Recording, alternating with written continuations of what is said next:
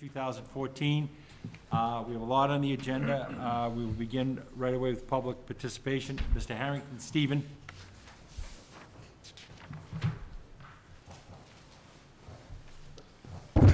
Good evening. My name is Stephen Harrington. I'm a town meeting member from Precinct 13, and I'm here tonight to discuss the disparate impact that the Arlington Public Schools discipline policies have on minority students. Did you know that an African-American student is 11 times more likely than a white student to suffer an out-of-school suspension in the Arlington Public Schools? I'd like to draw your attention to two pie charts on the screen, but I guess I can't show it tonight, that's found at the Office of Civil Rights in the U.S. Department of Justice using 2011 data provided by the Arlington Public Schools. It shows that black students make up 3.6% of the student enrollment, yet they suffer 24% of all out-of-school suspensions. If you adjust for white students' disproportionately smaller suspension rate, it turns out that a black child is 11 times more likely to be suspended than a white child. Earlier this year, you received a Dear Colleague letter from the U.S. Department of Justice and Education outlining their concern of exactly this type of disparate impact from board-approved disciplinary policies, policies that can be found to discriminate against minority students. I quote from the DOJ, African-American students are more than 3 times as likely as their white peers to be expelled or suspended. I'm trying to understand Arlington's almost 4 times higher rate than the national average, and so I looked at all the surrounding towns, including Boston. And I compared them, and it turns out, again, I show you the chart, you have, Karen has it, that Arlington has the highest rate of all surrounding communities, including the city of Boston. In 2012, the Massachusetts legislature enacted Chapter 222, which requires public school districts to provide alternative education for suspended students. I couldn't find any reference that this body acknowledged that expensive mandate or any tutoring expenses incurred. Some might claim that this is sort of a harsh accusation, and I don't want to believe that any of you are racist or intentionally formulating policy that is discriminatory. However, this body does have a history of discriminating against an educator and counselor to the METCO program, the program that brings minority students to the Arlington Public Schools, as the Massachusetts Department of Labor Relations determined in 2012. Earlier this year, one committee member took to the local press to complain about the costs of METCO, perhaps revealing an unconscious bias and an unwillingness of this committee and administration in fully funding the costs associated with educating minority students. I don't have the time or the patience or the $50,000 for public records to update the disciplinary data for the 2014 school year, but the importance of your potentially discriminating policies cannot be overstated. Without a suitable response from this committee, I will be asking the Office of Civil Rights of the U.S. Department of Justice to open an investigation into the disparate impact to minority students in the Arlington Public Schools disciplinary policies. Thank you very much.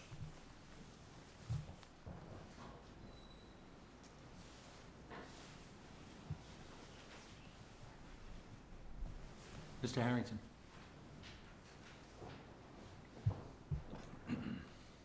Thank you very much, Bill. Sean Harrington, Precinct 15, town meeting member from Precinct 15. I would have spoken actually at the last school committee meeting. However, I was out of town. I'm here talking about an issue that's very important to me right now, which is the Community Preservation Act, which is on the ballot this November. As a lot of people know, we have a lot of projects coming up the road. Arlington High School needs to be rebuilt, Stratton Elementary. We even have Minuteman, 3 really important projects. So to me, you might guess my shock when, I hear that a majority of school committee members are supporting the CPA tax. As someone who has a 3-year-old sister, someone who has a, sister at Arlington High, this does really bother me. This seems to me a simple, it should be a simple choice of priorities versus special interest. Priorities versus nonprofits, schools and kids versus what isn't necessary. And I think the choice would be obvious. You know, let me also be clear, I'm not questioning anyone's commitment to the Arlington schools. You know, it's just a question of judgment on this issue. My biggest concern after, you know, hearing in town meeting Al Tosti discuss what he believes could be a possible danger to the Arlington High rebuild is if this CPA tax passes and the Arlington High School rebuild tax does not pass, you know, that is a huge possibility. You know, people are being taxed tremendously, 61% tax increases over the last 10 years in Arlington. So right now, I would really like for school committee members to really reconsider their position on this, because if the CPA tax does pass and Arlington High doesn't get the tax it needs to help be rebuilt, or Stratton School, to me, that just simply seems what I can only call, for want of better words, is fiscal child abuse. It doesn't seem to be anything but that. And it's really disturbing that, you know, we're even having this discussion right now. Let's pass the 3 school rebuilds first. Put children in schools first. Let's put special interests where it deserves to be last. Thank you very much. Thank you. That ends public participation, and at this time, I would invite the town manager to come forward. We're going to be talking about the Open Checkbook Initiative. Welcome. Thank you, Mr. Chairman. Thank you, members of the committee. We wanted to give the committee tonight a brief presentation on the Open Checkbook web portal that the town has been developing.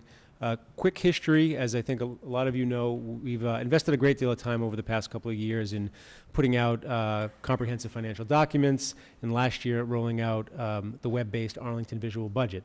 So we see this tool as sort of the next step in financial transparency or data accessibility on the part of the towns and the schools, as you'll see school data being contained in this.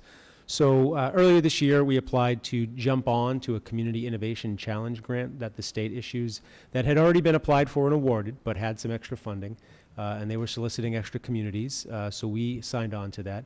And then over the course of the past few months, Andrew and Ruth, the Deputy Town Manager and Town Comptroller, have been working with Munis, the town and schools financial software, accounting software provider, to build this site. So without further ado, I'm going to ask Andrew to walk through some of the highlights of the site and then allow the committee to ask any questions it has. And I'll close by saying that we would like to launch this site before the end of October.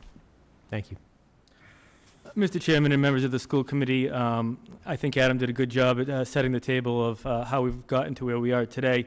So this is a real robust program and platform, and I think you can have as great a degree of interest you have in many of our financial components as you would like when you access it. But for tonight, I'm going to hit on a couple of the major components, and would be happy to take any questions.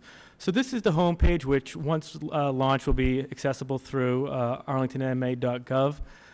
You will do all of your navigation from here. You'll see there are 5 primary components: category, department, fund, government area, and vendor. Throughout the whole program, you'll see that there's a traditional display of data, and in most cases, a graphical display of that data. So I'll start by going with fund. So most of the focus is on expenses that are paid through the general fund. What this does is it breaks down all of our fund types: general fund, special revenue funds, enterprise funds, capital projects, OPEB trust fund, health claims trust fund, and student activity fund. So what I'll do is I'll click on special revenue funds.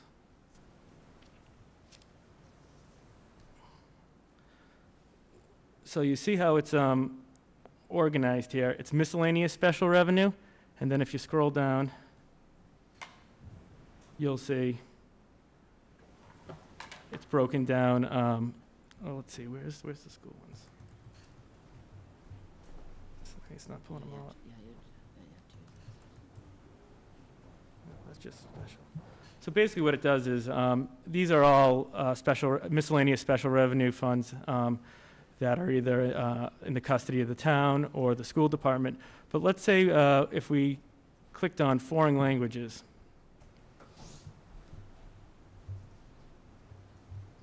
you would see all the vendors that were paid through that special revenue account. So if we were to click on Blackboard Connect, you'd see there was one transaction on October 21st, 2013. It came out of the office supplies count in the school department. So like I said, you can drill as deep as you want through this section. You can go into school revolving funds, school grant funds, town revolving funds, town grant funds. Another area is vendor. So under this icon, you'll get a list alphabetically of all the town's vendors. Just give it a second to pull up.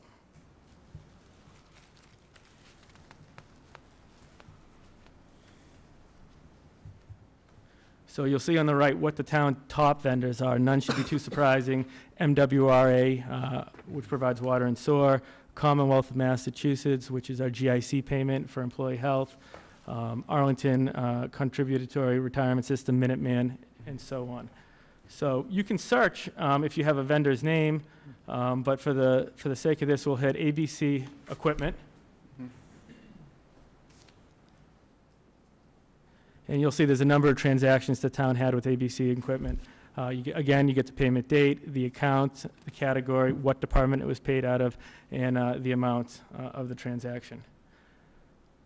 From here, I'm going to go to payroll.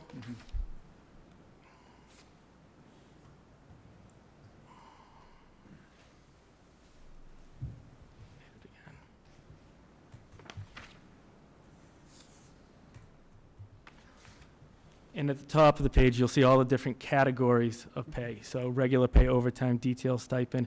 And what Ruth and myself did is we went through all the pay types in unison, basically dropped them into these categories. And I think we've covered most of them. So if you scroll down, you'll see all the positions in the town, and it's all searchable. So you won't see an employee's name, but you'll see their position. So if you're interested in, let's say, a teacher in one of your buildings, you could do Hardy, search, and you'll see guidance counselors or department, you'll say Hardy, and then bachelor elementary, master elementary. You'll see what their earnings are to date in FY15. I'll tell you that this updates automatically because it's integrated with Munis on a weekly basis, what the earnings were in 14 and what the earnings were in 13, and then you'll see base rate. And the reason for that is, and I hope to show it. Here's an example. Regular pay, longevity. So the two different pay types under that position. But to maybe go outside the schools, I'll do police officer. And if you click there, again, you don't know the name of the police officer, but you just know the position. You'll see all the different categories of pay for that one position. So regular pay, overtime, longevity, and so forth. So I'm happy to show you any other function of the site or answer any questions you may have regarding what was presented tonight. How is this different from the visual budget? So I would say this is several layers deeper than AVB, Arlington Visual Budget.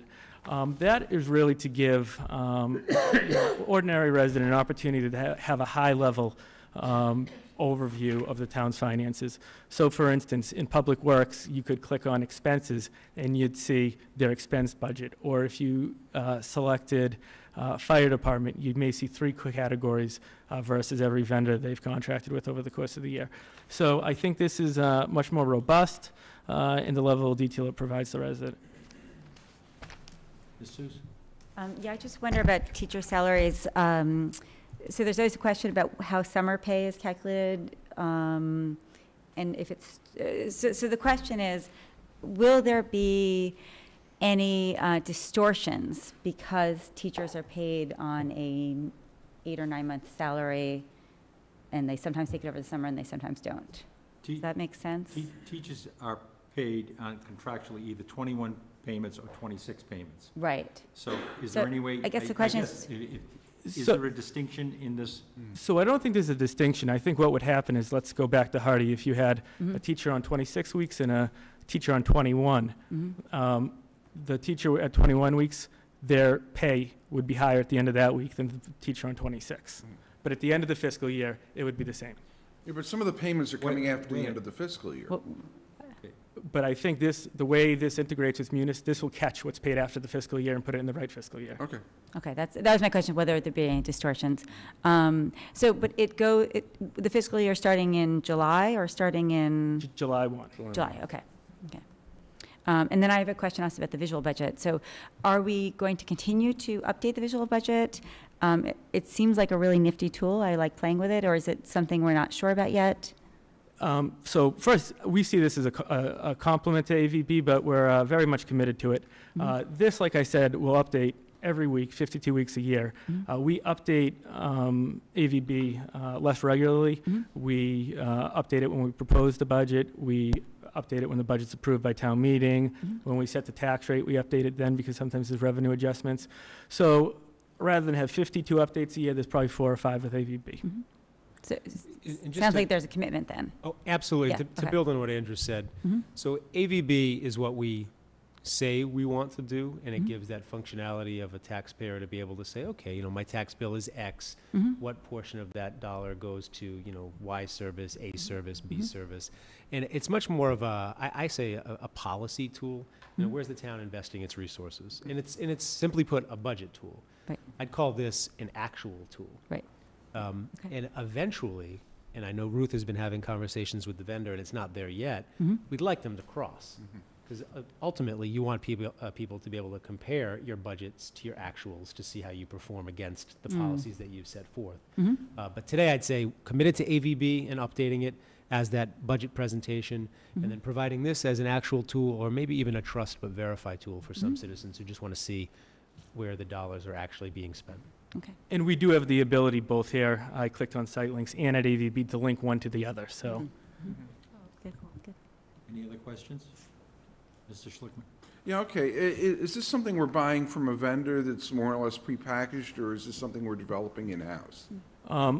We, at first, are not paying anything. Like Adam had mentioned, we are participating in a CIC Community Innovation Challenge grant through the State Department of A&F with several other municipalities.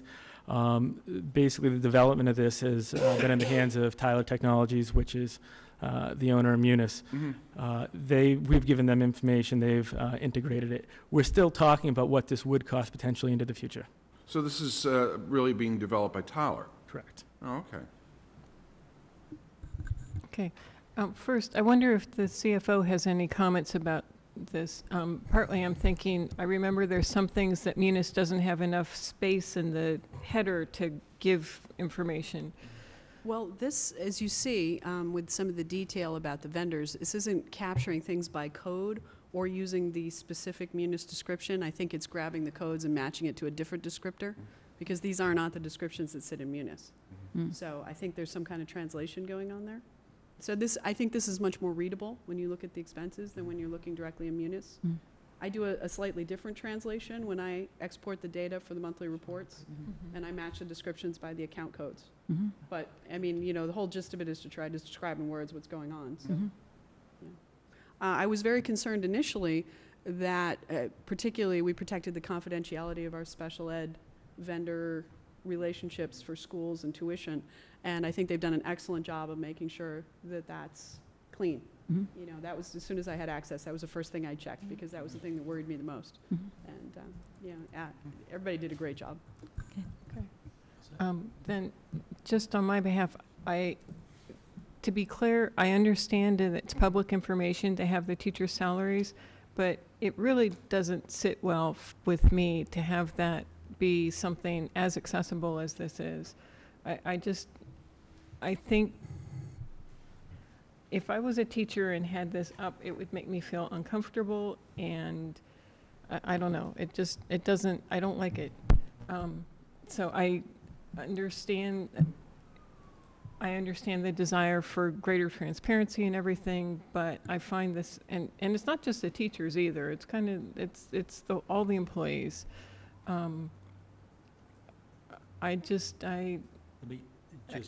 As a former teacher back at 72 and currently in a lot of communities, you're identified by name.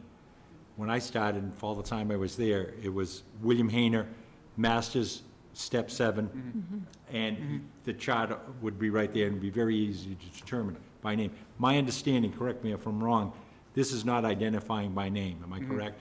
That is correct. It's just positions within the building and stuff like that. Yeah, So, okay. I mean, so it's halfway there. So then the one other thing I'm concerned about is whether there's any disagreement, and by disagreement, I just mean there's a different name in this versus a name in our budget. And so people will come and say, you're spending this many dollars on office supplies, and, you know, we're calling them stationery or something, and just that there can be confusion because of that. I don't believe so. I mean, we're both sets of reporting are coming off the same codes and the same transactions in Munis. And the positions, in terms of the salary, are identified a little differently. Your position control in the budget has a position control code, alphanumeric. And here, they're identified by their payroll codes. So you'd see something like Masters 526 or something like that, which tells you that it's the degree and the number of pays in a cycle, whereas I'd identify it as, you know, Hardy grade 5 teach or something like that. So there isn't a correspondence in the positions, but you could probably figure it out without too much trouble. Okay. Mr. Thielman? Adam, did you want to answer something? Yeah. I want to, just one response about the payroll. You know, I think I can speak for myself, but probably any public employee, that one of the least favorite parts about being a public employee is that your salary is publicly available and it's public information. And I completely understand with my job, it's even much more available in public, and it's not a great thing, but it's a thing.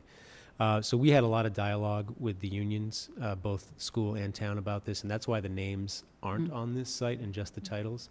But with that said, I feel pretty strongly that you know, there's members of the community who post this information publicly. The local media will post this information from time to time. And I feel like when that happens, there can be a certain taboo that occurs where people find like they feel like they're accessing information that's been held secret. Whereas if the town and the school are really the hosts and providers of this information on a regular basis, I think it diminishes that taboo. So I don't expect that to fully take care of your concerns, but that is the sort of the way I look at it. Okay, thank you. So just to clarify, how often is this updated? It updates weekly. It updates weekly, and is this is a public information tool? It's not necessarily a tool that you use, or we use, the school district and the town uses to, you know, modify policy or make changes in strategy. I would say that's correct. It's okay. So that happens with the multi-year planning and looking at trends. You guys do that internally. Absolutely. And explain all of that at school committee and at town meeting. Correct. And finance committee and board of selectmen. Correct. That's okay, thank you. I had just one question, just clarification. When it goes down to the salaries and stuff, are you showing the weekly salary? Or are you showing the annual salary? Pardon me? Year to date. Year to date? Today. Okay. Can Yeah, I just want to point out that if you take a look at many of the town's annual reports, they have the names and the exact dollar figure that people have been paid. Right. So it's not uncommon in New England for a town government to have all that. Right. We also have our pay scales in, so you've got a pretty good idea what somebody's getting paid anyway. Exactly. I think this is a good compromise between not being so granular that you can Google it and get somebody's name and their actual salary versus being able to do the information, although the Herald has routinely gotten dumps of salaries of public employees in various departments, including everybody in the UMass system, and putting them in a searchable database. So, you know, this, I think, is hitting a good balance between public's right to know and not just overexposing our staff. Yes. I'm just wondering how you would deal with something, potentially someone went on maternity leave or some other health-related instance where they aren't being paid, so all of a sudden they're I mean, I'm concerned that people can infer something which isn't public knowledge from what's happening from the data. And I am concerned about things like that too. Yeah, I mean, I guess at any point, someone who was separated from service, left the district, there could be less than a full year's salary that is demonstrated. I don't know that you could necessarily infer the exact. You could infer something occurred in their employment relationship with the town or the school. But I suppose that's a fair question. We could. One thing this doesn't capture is compensated leave. So if they took 1 day of vacation, it's not going to say 7.5 hours of vacation. Or if they're out for 12 weeks on FMLA, it's not going to say 12 weeks is sick. So it doesn't break it down like that. Any other questions? Thank you very much. Appreciate it. Thank you. Thank you. Okay, we're going to move on to MCAS analysis, part 2. Part 2.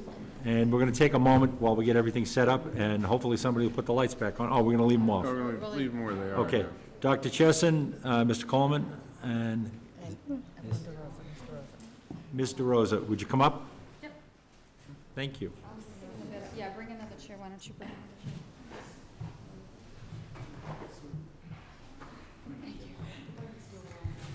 Good evening. I have 2 able assistants tonight in case there are questions that you would like more detail.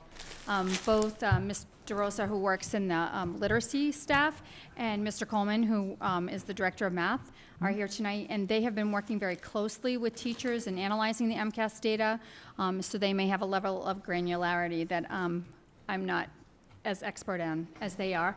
I'm going to focus tonight on just the MCAS slides. There are some slides in here that we incorporated that actually came thanks to Mr. Schlickman that go back to the accountability, but we covered accountability in the last time, so we're not going to go over those slides. So if I skip over slides, it's not like we don't want to discuss them, but we did discuss accountability in the last time. Before I start, I really want to emphasize that Arlington is a very high-performing district, and when we look across the board, the percent of students that proficient in advanced, whether it be at ELA or at math, is very high, in most cases 75% or higher. When we get to that point, we will find that the remaining students, moving those students to proficient and advanced, is quite difficult. It requires us to make decisions about our resources in a very, very difficult way, because we need to make the decision, and I used as an analogy today a game of Jenga, because we may pull resources from one place and put them in another place, but what we want to make sure is that we don't disturb the students who are already scoring proficient and advanced, who may be utilizing services in order to keep those scores. We may have students at the top of proficient that are almost to advanced, and we may want to put some resources there. So we constantly face a balancing act as to how we move resources around. So we're going to talk a little bit about the ELA results at the district and then the grade level, the same thing for math and the same thing for science, and then just briefly talk about the plans for this coming school year. I'll stop at each subject area to see if you have questions at that subject area before we go on to the next one. And that was also, this is just to remind people about the accountability that we covered the last time. And then this is the only accountability slide that I'll talk a little bit about, just to refresh people's memory, that the areas we had that did not meet the goal of 51, really the one area that's we have the concern and that we're going to be working on the most will be grade 6. Grades 6 and 7 math, in ELA, in grades 6 and 7 math, we're very, very close to 51, and considering the finiteness of the metric, could easily have been 51. So we're going to talk a little bit first about overall performance for the district. As you can see, as we said before, this is a very high-performing district. If we look at the district as a whole, across the board, pretty much 85% of our students score proficient and advanced and are above the target of a 51 median SGP in ELA. You'll see that we've been at that place pretty much over time, and the state has also been pretty much at the same place for the last 4 years. So we're pretty much the same difference from the state that we have been all along.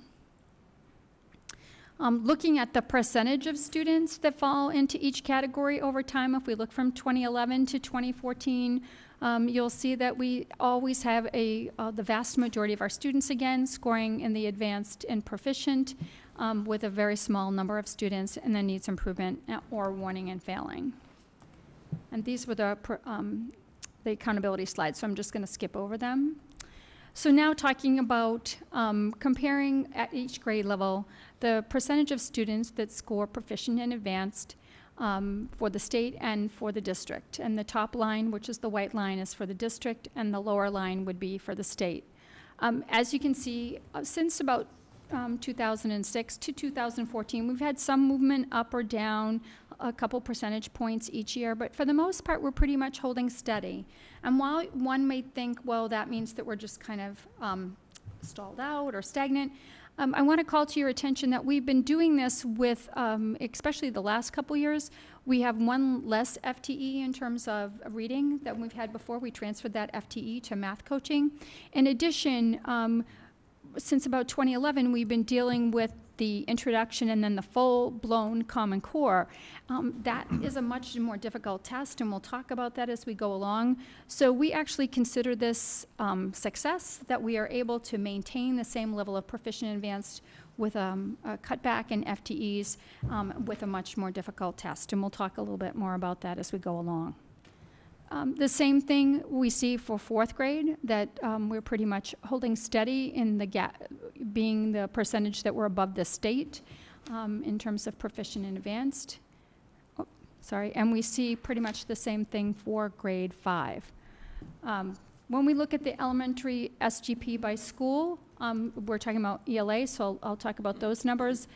Just about every grade in every school in fourth grade and fifth grade, with 2 minor exceptions, met the 51 SGP target. So we're continuing to see some good growth in some schools, some spectacular growth, particularly in the cases of like Bishop and Thompson at fourth grade saw some pretty impressive growth in ELA. Going on to middle school, again, we're seeing pretty much the same level of proficient and advanced. And the same percentage difference between us and the state. And I want to talk about just briefly, I know that we saw an SGP number for grade 6 that was below the target that we would have liked, but still when we look at the percent of proficient and advanced, it's still in the same ballpark as we have been before. So while we are concerned, and we'll talk in a minute about what we're going to do to focus in on grade 6, and actually we think in our analysis of looking at grade 6, we saw some commonalities in some same areas of concern actually in grade 5, even though that didn't show up. But when we looked at the item analysis, saw similar things. So we still saw a good percentage of proficient and advanced. It just means that those students in those percentages did not grow as much as their peers. Again, the same thing for 7th grade. We're consistently above the state. And 8th grade, we see even a higher number of percent proficient advanced compared to, and I just want to kind of go back. So you see that at 6th grade, we are around 84% proficient and advanced. Then when we get to 7th grade, that number goes up to 90%. When we get to 8th grade, that number goes up to about 95%. And when we get to high school, where it becomes a graduation competency exam, we're at about 97%. So let's talk a little bit about the growth by grade level. So on this chart, the lighter bars are the least amount of growth. So it's hard to tell on this chart, but the one, I think on your version, the far left is going to look more like yellow, and then the one to the right of that is going to look sort of yellowish green. So anything in the 3 darker shades of green are considered to be moderate or very high growth, and that's where we want to see students. We want to see them at least at the moderate, if not the high and the very high growth. This chart will show you that when we look at across all grades, we're showing that the vast majority of our students are falling in those 3 colors. And if we look at the individual grades, with the exception of grade 6, again, the majority of the students are in their growth is within those top 3 bands, and that's what we'd be looking for. I don't understand why those don't add up Rounding. Rounding errors. 100. Okay. One of the things you'll find if you look at various reports on the state website, some of them must round some ways and some of them must round other ways because they're off sometimes by 1 Yeah. percentage point. Yes. Yeah. Okay. Is there a reason why grade 6 is so different in terms of least amount of growth comparatively to all the other grades? Do you want to? Well, Deb Perry looked at the 6th grade scores. I actually looked at the elementary scores. We saw some of the same kinds of things. Things about really inferencing. The questions are different. They're harder. They're really asking kids not to just go back and do things by rote, but really to think. And I think that's what we're looking at is how do we get kids to learn how to think differently, to really think deeper. So I know that the 6th grade has also just switched to Lucy Calkins writing. So there's a consistency across there. One of the things Deb did this year also was have the 5th grade and the 6th grade teachers get together. And they talked about what the expectations were at 5th grade, what the expectations were at 6th grade. Some of the 5th grade teachers are going to the middle school to actually shadow a 6th grade student to see what those expectations are. One of those teachers came back and said, unbelievable, every single class, they had them reading. Every single class, they had them writing. So there was a lot more on-demand reading and writing. She said, I need to bulk up that a little bit in 5th grade. So I think those conversations are great. It'll help the 5th grade teachers know what those expectations are and hopefully help in 6th grade.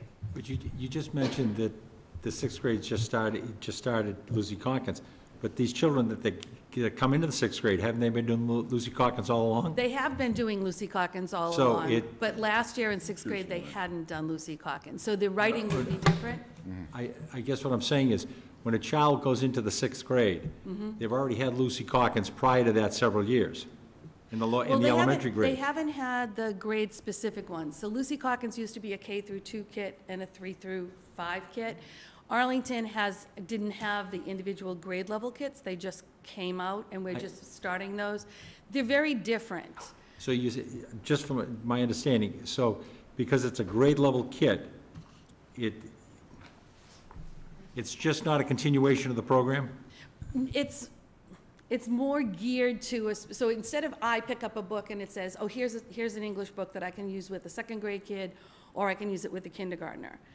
That's what the kit was before. I understand that, but Lucy Calkins is a process. It's not just dependent on the materials itself. It's writer's workshop process. Right. So I guess what I'm saying is, that process of the writer's workshop should be a continuation It bills, yes. Okay, and I'm just because it's in the 6th grade, it shouldn't be, I'll leave it to you. No, let me go take ahead.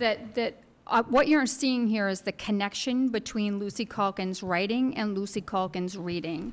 So what we found in grades 5 and also found in grade 6, and it was very interesting that Evelyn was working with the grade 5 teachers and Deb Perry was working with the grade 6 teachers, and when they both reported into me, I'm like, wait a minute, I've heard this before, and this is what we call questions of discernment. So while Lucy Calkins is a writing program, the reading program for Lucy Calkins has just started in the elementary schools and was just released for the middle school in August, and it is questions of discernment that we're having trouble with. So these scores here are not only reflecting writing, they're reflecting the reading aspect too. Yes, that's correct. So the disparity that we're talking about in the 6th grade that we're seeing here is because the reading program, these questions that you're talking about, they're not having this prior preparation. That's correct. So are you able to differentiate between the writing and the reading aspects of these scores? Yes, the scores are broken down by standard, so we can see what standards is going So towards. the expectation would be the writing shouldn't see this differentiation as much. You also have to remember that the Lucy Calkins writing program was phased in over time, so it wasn't until recently that and do we still? This is year 2, and we still have some units that are optional. See, so I think it's your understanding that the whole program was implemented immediately, and it was not. It was phased in over time. All I can remember is that my training in Lucy Calkins and the writing aspect, we did not have the reading, I'll admit that, Right. was something that, when it was there, it was just added to, it was reinforced each successive year. There were not additional elements every year. There's It was different, support- the different genres. There are additional elements, different rubrics, different expectations now for every grade level, so they build more on them. It's just not the writing process then. It's different every year. I'm sorry, I don't mean to belabor That's this, but okay. No, so there's Lucy Calkins' writing Right. workshop, right? And there's Right. also a reading component of right, that. but what I'm saying, but my question though was, I'll accept that there's a new element in the reading, okay? And that's gonna show the difference. But the writing scores, the writing element of this should be consistent. We shouldn't see a disparity at the 6th grade in the writing, am I correct? Well, Because- writing, it has changed a little. So now the units of study are, there's an opinion unit of study. There wasn't always one for every grade level, and it's different at every point. 6th grade just got those. There's an informational section that's different every year. So it's kind of. Then I guess this discrepancy, we should see this every year then. Because the prior years are not gonna have that new element. The new element is being introduced in the 6th grade. Am I correct? We introduced them to the other grades as well. Informational writing, which is the core, one of the core elements of the Common Core, was not in the original Lucy Calkins programs. They have recently added the informational writing. Informational writing requires a level of skill in reading. Those two things are very Right. closely connected that we did not have. So So the lower grades too should be impacted next year. we will, we may see, well, hopefully not, because hopefully we've gotten ahead of that curve. Okay. Okay. Okay, yes. Dr. Casey. I just wanted to Yeah, have you excuse me. emphasize again for our viewers at home that this is the first year, that this set of tests is the first year that the MCAS was all Common Core related. The percentages of questions has gone up, yes. Percentage. Yes, it was phased in over percentage of- time, yes. But this is the first year it's all supposed, I mean, it's not going to get more Common Core than this. This was the, I thought. Yeah, I mean, essentially, now we're at a point where all the test questions are aligned to the new standards. Yes, that's what. If that's, I that- wasn't that's sure what you I were was asking trying me, to yes. say, Yes. Yes. There was another question? Yeah, my question is if you, when I see that pattern in 6th grade, I'm seeing two things. And I apologize profusely. I do this for a living, and I don't want it to go farther than a well-informed school committee member should, particularly in this forum. Two things I look at. First of all, transition grades when they're moving from different building. Usually there is some loss of momentum in that year. And it's something that in Lowell that we're struggling with in our 5th grade, which is our transition year. So I was glad to hear that you've got 4th grade teachers going to 5th grade teachers going to 6th grade and 6th grade teachers going to 5th grade, trying to keep the momentum up rather than losing some there. Have you looked at open response questions vis-a-vis 6th grade relative to other grades, and have you found a pattern there? We have seen that the open response, the 6th grade, did you want to say something? Okay. Oh, I know Matt worked with Deb Perry, so I wanted to make sure. This is specific to ELA. Right, questions. right, Yeah. right. But Matt actually helped Deb Perry, who is the director for ELA, look through this data. So I thought perhaps he had some insight that he wanted to share. We have seen, again, any time that the open response question requires the student to go back and make an inference or to respond which is the best piece of evidence or which is the most likely thing to happen, that those are questions where our students are struggling more. And you hit on a very important topic, which is the transition year from 5th grade to 6th grade. The amount of scaffolding that a student has in 5th grade within the classroom is significantly different than the amount of scaffolding that they have within 6th grade currently, which is why the teachers are visiting each other's grades. Students who are struggling but able to keep their head above water in fifth grade because of the scaffolding generally will show a slight decline in sixth grade, and then, as we saw from the scores before, we start to see an increase in seventh grade and eighth grade in terms of their performance. What's happening is we've raised the bar for those students because now we're using all the Common Core, the informational text, looking at 2 pieces of text and talking about it. And when we raised that bar, these students have farther to go to meet that challenge, and I think that's some of what we're seeing. Yeah, that does, but this all ties in, everybody's got sixth graders. Because the one thing that we've noticed statistically across the state is that there's an extraordinary correlation between growth scores and open response scores. So that a child who is able to articulate learning within the context of an open response question, not somebody who's practiced to do it, you can't do that, but somebody who's got the capacity to explain learning is going to do relatively well, especially in a response to literature test such as this. So that's why I'm sort of alerting to the open response is an attack point. Right. Okay, thank you. Also, Mr. Thielman, excuse me.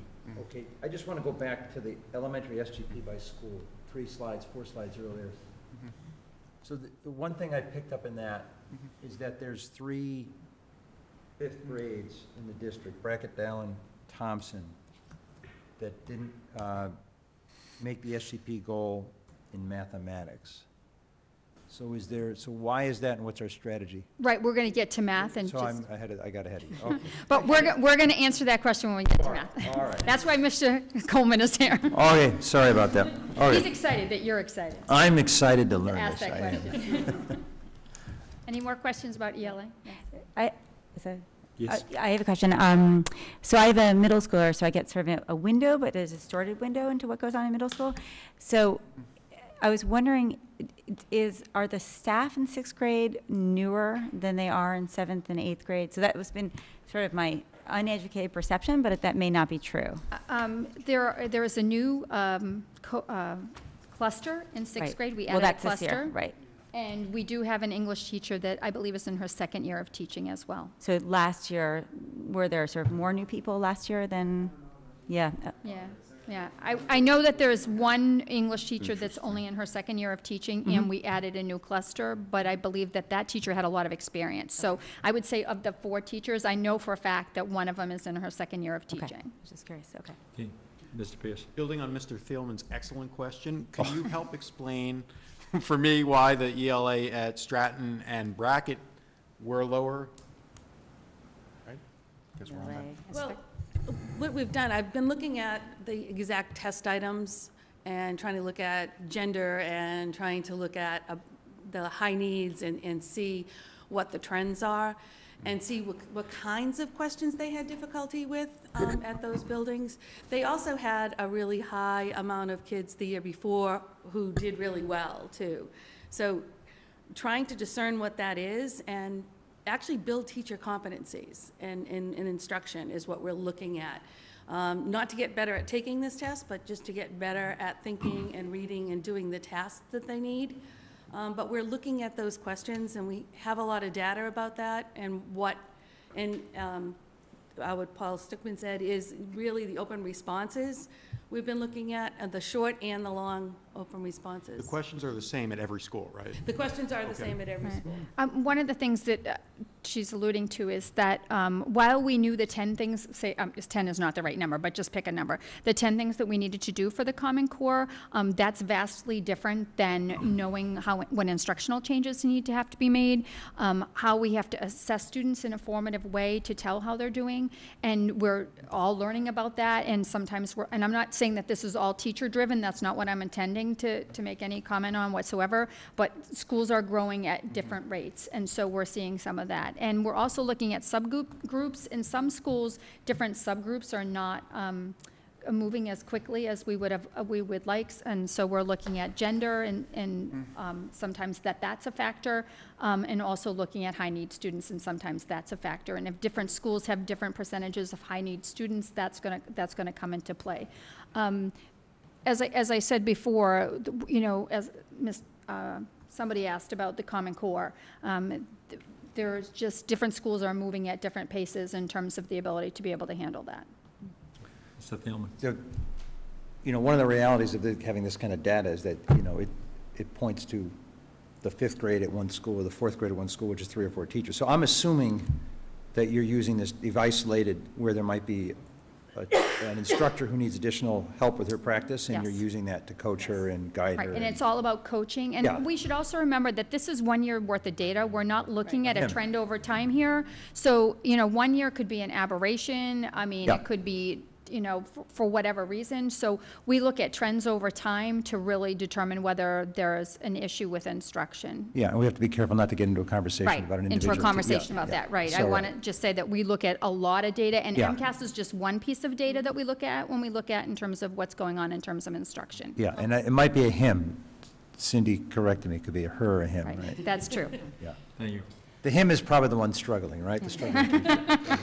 Speak for yourself. Not saying that.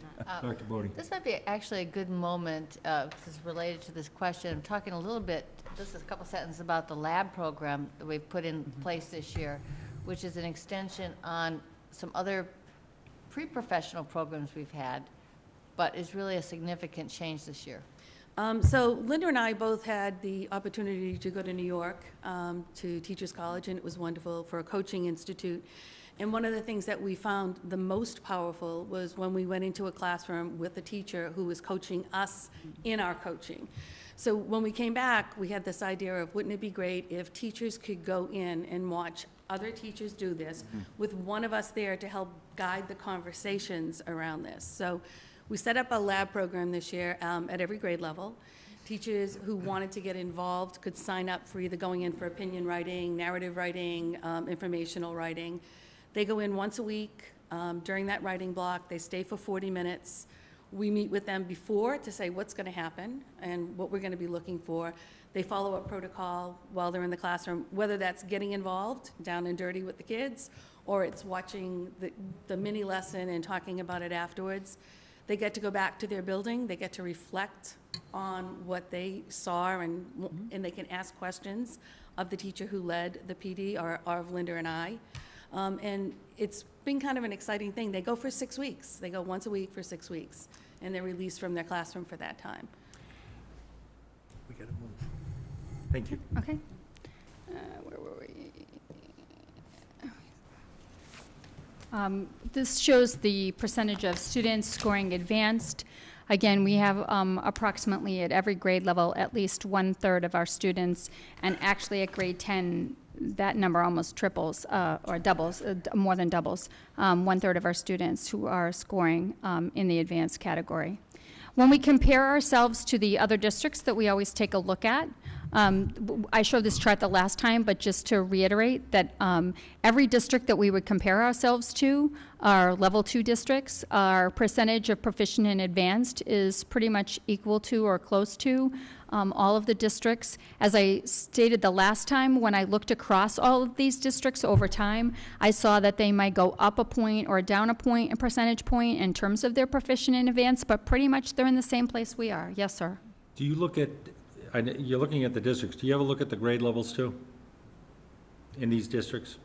We look, yes, we look at the individual grade levels. We're pretty much about the same. Everybody's, It reflects- yeah, if you saw the state data, you saw that the state pretty much stayed the same. Everybody's pretty much staying the same. We're all in that position where that last, I guess we saw, and I don't mean to dwell on, but grade 6, for an example, would there be a? I didn't look at that level of detail, but Okay. I'm happy to do that and respond to your I- question. I'll send you an email. Right, it's just something, I mean, That you wondered. Thank you. Yep, sure. And finally, so at the elementary and the middle school level, as we talked about before, we've seen issues in questions of discernment and inference. Also, words that have multiple meanings. One of the questions talked about the bird drawing back their wings, or the bird drew back his or her wings. That was a difficult question for the students to answer, because they see the word drew and they immediately have one sort of meaning in mind, and that wasn't the meaning that was in the question. And so it became difficult for them to answer. Skills which relate to close reading and high level of reading comprehension are also questions that we have trouble with. As we talked about, we haven't had an increased enrollment in students overall, and then that also causes an increased enrollment in students that need to have reading services for decoding and fluency at the lower levels. So what has happened is that the reading teachers have very limited capacity, almost none actually, to deal with issues of comprehension at grades 4 and 5. We find this across all the EdCo districts, that we are all looking for that magic bullet that's going to help us with reading comprehension at grade 4 and 5, which then carries over into grade 6. And that's really becoming a bigger and bigger struggle over time because of the level of complexity of the text. And student caseload at the middle school for reading teachers allows for no work with comprehension except with those students that are, it says level 2 and 3, but it should say tier 2 and tier 3. And middle school teachers are just starting training for Lucy Calkins.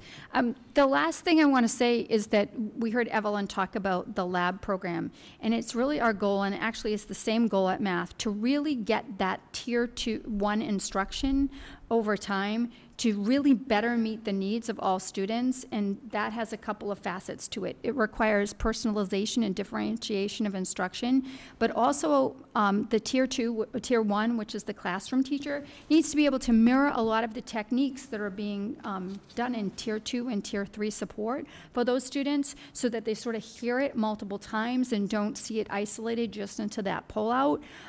That really requires a level of expertise of the classroom teacher to be far and away what the expectation might have been 2 or 3 years ago. And so the lab program is one way that we're working on that. We have literacy leaders, literacy lead teachers at every grade level that are running the PD, so that we don't have to spread Evelyn and Linda out. They do that, and sometimes even in pairs.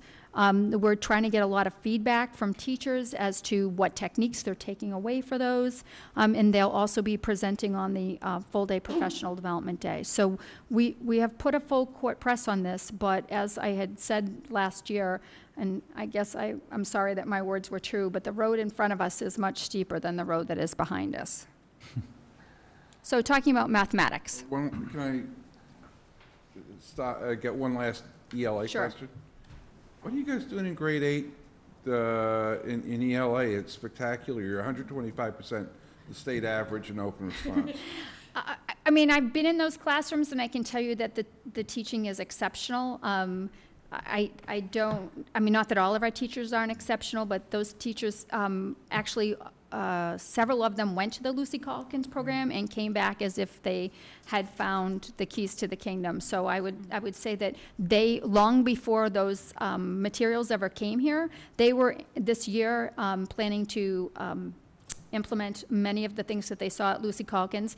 And if you've never seen Lucy Calkins speak, you need to see her speak, because it is almost transformative, and their experience at Teachers College was such. They went last year, and in some in February and some in the summertime. So I'm not going to say it's all Lucy Calkins, but I definitely think that inspired them to make a lot of changes this year. I mean, certainly it marks a high level of discourse that's going on in those classrooms. Yes. And considering the size of the one classroom that I was in, it was amazing. The teacher was actually be able to have very effective discourse with a very full class. She was excellent. So as we look at math, again, over time, we'll see that we actually have seen an increase in the percentage of students who are proficient and advanced, and we're seeing a steady increase in our SGP. When we look at the students, percentage of students in each bandwidth, we also see that we're seeing an increase in the percentage of students that are in the advanced category across the district. I'm going to skip over the accountability slides. We continue to see, we made some improvement a couple years ago in grade 3, and we continue to see that maintained and see that we're still performing better than the state. We saw some pretty marked improvement in grade 4 last year when the state was pretty flat. Pretty much the same in grade 5, but still better than the state. Grade 6, we're continuing to see a positive trend in terms of the percentage of students in proficient and advanced. Pretty much the same, down a little bit in proficient and advanced in grade 7, but still significantly above the state. And also in grade 8, above the state, and grade 10. So again, I want to just take you back. If you look at grade 6, where we are, grade 7 goes down a little bit, but then back up in grade 8, and then right at the top in grade 10. So we end up with 94% of our students at proficient or advanced by the time they graduate. Do we look? Go ahead. Do we ever look at a cohort going through on either ELA or math? In other words, we're looking at these charts and we're seeing a dip from year to year, but they're two different groups that we're looking at. Yeah, I do. I mean, the one thing that's nice about the way in which you can generate the reports is you can filter it based on the students that we also own over that period as well. So, you know, it's tough sometimes because we also have the data from kids who might move here in 9th grade and then they're 10th graders. So when I look at it, I typically, and this is, for me, when I look at this, I'm also trying to discern whether or not it's a cohort issue, a curriculum issue, a teacher issue, and sometimes it is a cohort thing. Sometimes you can see that that's a cohort that might be larger in size or has some other deficiencies. So in the overall judgment, I want to take that into account. But like I said, it's always important for me to filter it as the kids that we own throughout the whole entire time, because those are the kids that, you know, we really have had that effect on long term. It's good to know that you're looking at all the aspects of the. Yes. Thank you. We do the same thing at ELA as well. Great. And if we had infinite amount of time, I actually did that with one cohort and was going to bring it, and then I was just like, that'll be too much. Again, we're looking at growth distributions, reminding everybody that the 3 darkest colors are really where we want to see the vast majority of our students, and we're seeing continued good growth in math. Again, this chart just shows it in terms of numbers. And then when we compare ourselves to the other districts that we normally compare ourselves to, when we look at our percent proficient and advanced within a couple points or equal to, again, these are all level 2 districts. And we look at our SGP, it's right in line with all the other districts. I'm going to actually let Matt talk a little bit about this because I know there was a question about the elementary. Right.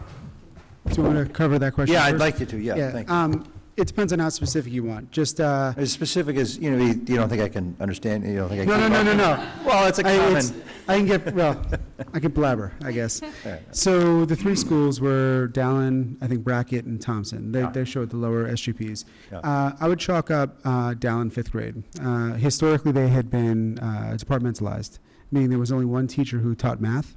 And last year was the first year where I kind of mandated that all the teachers had to teach math. So the achievement was good, but the growth wasn't as good. But you had a couple of teachers who were teaching math for the first time in maybe 10 years. For Thompson, kind of the cohort analysis, that was a pretty tough cohort. And historically, they were a little challenging. We've identified some curriculum areas that we could definitely improve upon, but it was a challenging group of kids. That's not to say all were challenging, but I think there was a subset of the kids that definitely took more time away from teachers. And that has an impact. For Brackett, at the 47.5, I wasn't too concerned because Brackett tends to be a larger school, and they have a couple of other programs within there. When I dug a little deeper, the 47.5 as a growth, it wasn't overly concerning. It wasn't as though there was anything that was a huge red flag based on what I saw. It was more a blip. It's one of those things where it's on my radar now to be able to track and see if there is some consistency to it, but that one wasn't really anything that was major or big. For 7th grade, they had the 49.5. They had a couple things. Last year was the first year of implementation of a new curriculum for both 6th and 7th, so there's that one little obstacle.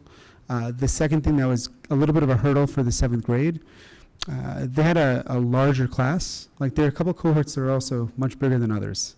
Right now, you guys know how big Odison is in terms of the population. The 6th and 8th grade are pretty big. That 8th grade current class was with the 7th grade, and that pretty much was a pretty large class. 2 years ago was the 6th grade teachers who struggled with that cohort. because they are much larger. The typical 7th grade teacher last year had about 125 students overall, whereas the typical 8th grade teacher last year had about 104 or 105. And last year's 6th grade group was much smaller. I think the total for last year 6th grade was only about 351, if I recall correctly. So the cohort size and that impact on the teachers played a little bit. We did struggle, and this was brought up last year, with balancing some of the sections. So I think some of the 7th grade teachers just had unbalanced sections, new curriculum, larger class sizes overall than they typically have had before. So I think they had a couple things going against them. And what's great to me is they still had the 49.5 SGP, and they still had, if I recall correctly, I think it was a 69 advanced and proficient, which wasn't as far off, relatively speaking, from the state, or it was the same distance from the state as the other grades. So, kind of taking that all into account, to me, it wasn't a huge red flag. It was one of those things where I wanted to dig a little deeper into the curriculum. So, with all the grades at the middle school, we've already kind of looked at some areas we can improve in the curriculum. So I'm actually optimistic to see how it's going to go at the middle school. The high school did great. I mean, the high school I was really excited about, real happy about it. But the reality is I think we still have a lot of work to do. And so the takeaway from hearing you is that now you're trying to address some of these concerns in more or less real time, to the extent that you can, is that possible? Yeah, I mean, not in real time, like a daily. So some of the Not things, getting on Power School with every student and looking at the data every day, Yeah. but I mean, you're able to sort of see if there's trends. yeah, I mean, that's also depend on the local data that we're collecting right now, figuring Yeah. out if there's anything there. But for me, when I think about this MCAS, I mean, we have access to some of the preliminary data in the end of June, which we looked at, and try to project ahead. I see this again in August. And a lot of the things that I think I was already planning for and put in place, I'm hoping fill those voids. Like the current 6th grade is large, so having 4 clusters there is a good way to do it. The lower end of the current 6th grade, it needs and warrants a little bit more support. So we've kind of put some structures in the current 6th grade right now that'll help it out. In terms of the curriculum issues, we've already been able to have the current 8th grade group, the 8th grade teachers, because they have that cohort from last year in 7th grade. We were able to pull them for a day at the beginning of the year to work on more curriculum things, to not only to consider the new curriculum, but also to consider what are some of the areas of weaknesses we know for the kids that just moved up, to try to address those within the curriculum that we're working on. So, a lot of this work has already been done, like all kind of setting it up in August and the beginning of September. So real time, yes, but all this stuff, the reality is for me, this was a month and a half ago. We talked about one school where a group of students were struggling in 5th Yeah. grade. Now they're in 6th grade. Yep. So we've identified those students, and we've got some plans to help them? For the most part, yeah. Yeah, Okay. we kind of beefed up the support program. The teacher who's working with them is a fantastic teacher. She has good-sized sections. I mean, she's great. She's actually working with kids in her free periods, which is nice. And it's one of those things also for me, sharing this information and making this much more transparent and much more accessible to the teachers was pretty important to me as well. So, a lot of the teachers in the middle school I had kind of worked with and kind of pulled reports pretty early, just so they were pretty aware. So all the support teachers, the 6th, 7th, and 8th grade support teachers, have had access to this since the end of August as well. And we've really been trying to look at what do we need to do with those students, how do we find some kids that we may have missed or fallen through the crack, try to see if we can get them into support classes, peeling off kids that may not need it, working with special ed to make sure that that level of instruction for the small group math classes are pretty good. Currently, all the small group math classes are actually co-taught with a special educator, someone who self-identifies with math, as well as a support teacher. So there's 2 teachers in there, which is kind of nice. And some of those kids are the kids, who are typically scoring on the lower end. So we're trying to, what I was trying to do was just build all that infrastructure and that support in the front end, so it's not us reacting, it's already there. And I'm hopeful that it's going to help out. Thank you. The only other comments that I want to make here is that one of the things that we did was that we did get 2 additional math coaches this year. So level 2 schools last year were sharing math coaches. They now have their own math coach. And coaches are focused on assisting students in those instructional changes. The other thing that Matt alluded to is that we have really opened up what's called Edwin Analytics, which is a tool provided by the state to all the teachers across the district, so that they really can look at all of, so they're not just looking at their students, but they're looking at, say, all the students in 4th grade or all the students in 7th grade. And teachers have been working together with data, not just at the elementary, although that has been quite the focus, but also at the middle school, and looking at that data, which is, I think, is going to make a big improvement for us. Science and technology. Back to math. Nah. Before, again, what are you doing up in 8th grade that's so wonderful? It's a set of teachers that work until 7 o'clock at night, and they're unbelievably dedicated. They're great. I mean, if you ever talk to an 8th grade math teacher, tell them to take a day off. I mean, really, they work hard. They really do. Yeah, I mean, the thing is that you know, we're used to talking about exemplaries in the elementary, and the high school results this year are sterling.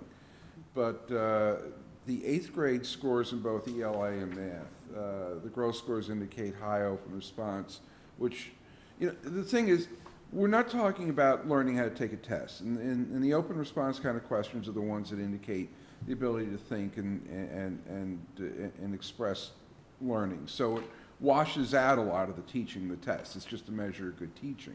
And when I see those numbers are consistently high, I know something good's happening, which is why I want to make note to everybody that this 8th grade last year did extraordinarily well as a cohort. And just sort of put that on the table as something that should spread around the rest of the district is wonderful, is an example of wonderfulness. The other question I'm going to have is, you raised the point of the class sizes in 7th grade last year, and that's where we had that class of like 36, 37 kids. Yeah, 36. Do we have any similar concerns this year of any individual classes that are starting to look large that we should know about? Not in math. No.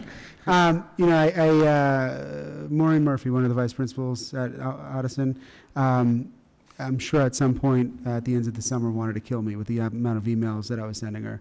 We were pretty much on top of all the math numbers. Some of the comments from some of the 7th grade math teachers, and really kind of extends, but the 7th grade math teachers in particular said that it was, the classes are they're much more balanced this year than they've ever had it.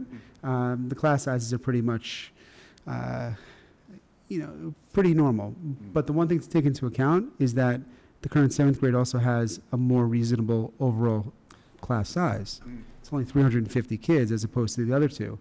So they were working with 380 kids last year. You know, the reduction gives much more flexibility with the balancing. If you look at 8th grade classes this year, they are a little bit bigger, but it's not unmanageable. It's not unreasonable. It's you know, we try to take some of that balancing into account. I was alluding to the support teachers.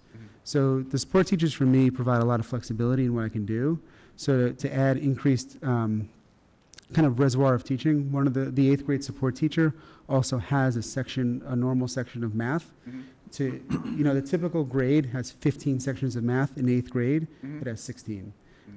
To just allow for the fact that it was a larger overall class size, and to provide a little bit more balancing. One of the difficulties last year was, how do you split up the clusters to be able to balance it? And by adding that extra section of Math 8, it allows you just to kind of move things around and work the jigsaw much more thoughtfully. And the 4 clusters in 6th grade, it's gold. You know, the typical teacher has about 100 kids. And you kind of alluded to the transition year. To me, that's so important. It's even though it's the smallest average for a cluster teacher to have, it's probably one of the more important, because you're working with so many other issues than just academics, new environments, new cultures. So it seems to be a pretty good place to put your eggs right now. On top of the fact that, you know, that 6th grade, from a math point of view, and I'm a little biased, that's already a class that I want to make sure there's a little bit of a focus on long term. I think they can use a little bit of support. Thank you. Very thoughtful response. Okay. Going on to science and technology, we did see a decline, a little bit of a decline this year. When we looked at those questions, we do not believe it is content. We believe that it is the level of reading that we're asking and writing that we're asking our students to do in the content area. And this also showed up in ELA. So we were actually, the two corollaries did not surprise us. Pretty much stable for science. We did find that there was an area of communication technology that had been dropped out of the curriculum and in the engineering and technology curriculum because of lack of time, and they've rearranged some stuff to put that back in there. It's only 1 or 2 questions, but it means that that strand for some reason has an impact. We're still significantly above the state. And then again, when we look at the percentage of proficient advanced in science at grade 10, again, significantly above the state. So in terms of the science analysis, as I said, we saw some problems with communication engineering, and that has been rectified, and so those low scores should come up in that one strand. In addition, the level of complexity, we're seeing it at grade 5, but also we noticed at grade 8 that the questions that the students were struggling again were with complex text, and the level of writing that they're being asked to do is much more significant. Just quickly going over our high need students, and this is again the definition of students who fall into those groups. When we look at the percentage of students that reach proficiency, so the all is the white, which would be all of our students. The darker color purple is the non-high need students, again, students who don't have an IEP or don't have ELL, are not ELL students or are not free and reduced lunch students. And the lighter blue color is the high need students. And even though there is a difference, you'll see that there is consistently, as we look over the grades, as students move up through the grades, a higher and higher percentage of students in the high needs population reaches proficiency. While we do see a challenge still at math, it kind of fluctuates a little bit in the elementary school. Again, when you look at grades 7, 8, and then 10, you see a consistently rising percentage of the students that are reaching proficiency in the high needs population. However, that is an area that we continue to focus on, and as we talk about improving Tier 1 instruction, in ELA we also feel the same thing in math, and so that is what our coaches are working on. So what lies ahead for us? Through arrangement of the budget this year, we have 3 building subs that go around to each elementary school. And so we call them data teams. One of the meetings over a 2-month period will be a response to intervention data team that will look at those students who need intervention. But the other times that they meet, teachers are free to choose the area that they would like to work on, and that part of that work includes looking at data in that area. And so that will be, I know also that we have Paula O'Sullivan, who joined us this year, who had worked with DSAC at the state, and she's been working with a lot of the level 2 schools to work on their data. And we're also looking at data across the board, not just DRA data, which is what we had used to have done. Baseline Edge, we have a lot more of our data in Baseline Edge. Teachers, when they do DRA testing and when they do writing assessments and math assessments for grades 3 through 5, they're immediately putting their data into Baseline Edge so that that's a formative assessment, so they can monitor that over time. Along with their MCAS data is also in there, so they can ask a question like, which of the students who failed this formative assessment also didn't pass the MCAS test or scored poorly on the MCAS test. They can ask that information. They can also isolate which of these students are special education, et cetera, to take a look at that data. We also are having a wider review at all levels of common assessment data. As you knew, last year we put in a win block or a flex block, and the literacy coaches and the math coaches at the elementary level. We've actually scheduled the building subs so that they can be in those buildings when the literacy coach and the math coach is in that building, so that when those teachers meet, they have that assistance available to them. And we will continue as part of the new teacher evaluation system to set up specific goals at schools and teacher goals to target student achievement. I've got a question on the last one for you. How do you differentiate from teacher A and teacher B with teacher A student, teacher B student? In other words, the achievement Mr. Thielman has high achievers or a percentage that do really well, and Mr. Hayner doesn't. Yet we have similar goals, and my achievement isn't as high. Yeah, Well, you wouldn't necessarily have the same goal. First of all, we try to avoid a black or white quantification of what that goal should be, and that we're more looking for growth of students over time. So if Mr. Hayner was a special education teacher and Mr. Thielman had all the honor students, they would equally have growth that we would have expected of those students, but the black and white number might not be the same. It's my poor articulation and a bad example. There are so many variables that determine growth. Our expectations of you, and you've been able to articulate the different variables that have skewed some of the scores that we were expecting. That must be an awful hard thing for an evaluator to be communicating to the teacher. As long as it's out there and we're discussing it, I think it's that's important. When teachers set goals, we tell them straight out that what we're not looking for is whether you met that goal, you're great, you didn't meet that goal, you're lousy. What we're looking for is how you made progress towards that goal, and if you had problems meeting that goal, why did you meet those problems? What are all the variables that we took into place? Thank you. It's definitely a collaborative conversation between the evaluator and the teacher. Great, thank you. So I have a question. It's hard for me sometimes to look at these charts because we have this state average that can sometimes be quite low or quite high. For example, looking at science, 8th grade science is 42 for the state average of proficient and advanced, whereas 10th grade for the state is 71. Okay. So are we really doing, maybe we're really doing much, much better in 8th grade than we are in 10th grade? What you're really looking for is the difference between them. Right. And, right, so the question is it just variabilities in this test or? Why some grades score higher? It becomes a graduation requirement in grade 10. So it gets easier. Well, it looks a little bit like it might get easier. it is more achievable, let's put it that way, but also the seriousness of which students, also the bandwidth of what students are being tested on, because all of our students take an intro, we call it physics, but it's an intro level to physical science class, and then that's the MCAS test that they take. They're all taking the exact same course, where in 8th grade, you're testing the science that was taught in 6th grade, 7th grade, and 8th grade. So you're teaching, and in 5th grade, even worse, you're testing the science that was covered in 1st grade, 2nd grade, 3rd grade, and 4th grade, and 5th grade. So it's a much narrower amount of information that's covered. So that's partly that's why comes it's into easier play to there. achieve. Okay. Dr. Ampe? My question actually kind of gets to what Mrs. was talking about.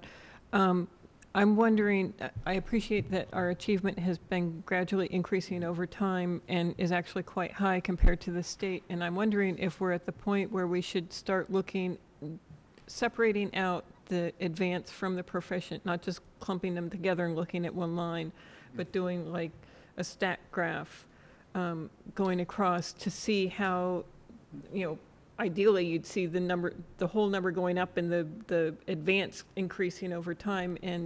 But I feel like there's some more information that could be gotten from analyzing. Sure, so you want us to look at the percent of students that are advanced at the state level as well as compared to the district level? Is that what I'm hearing you say? I'm thinking you could do the same.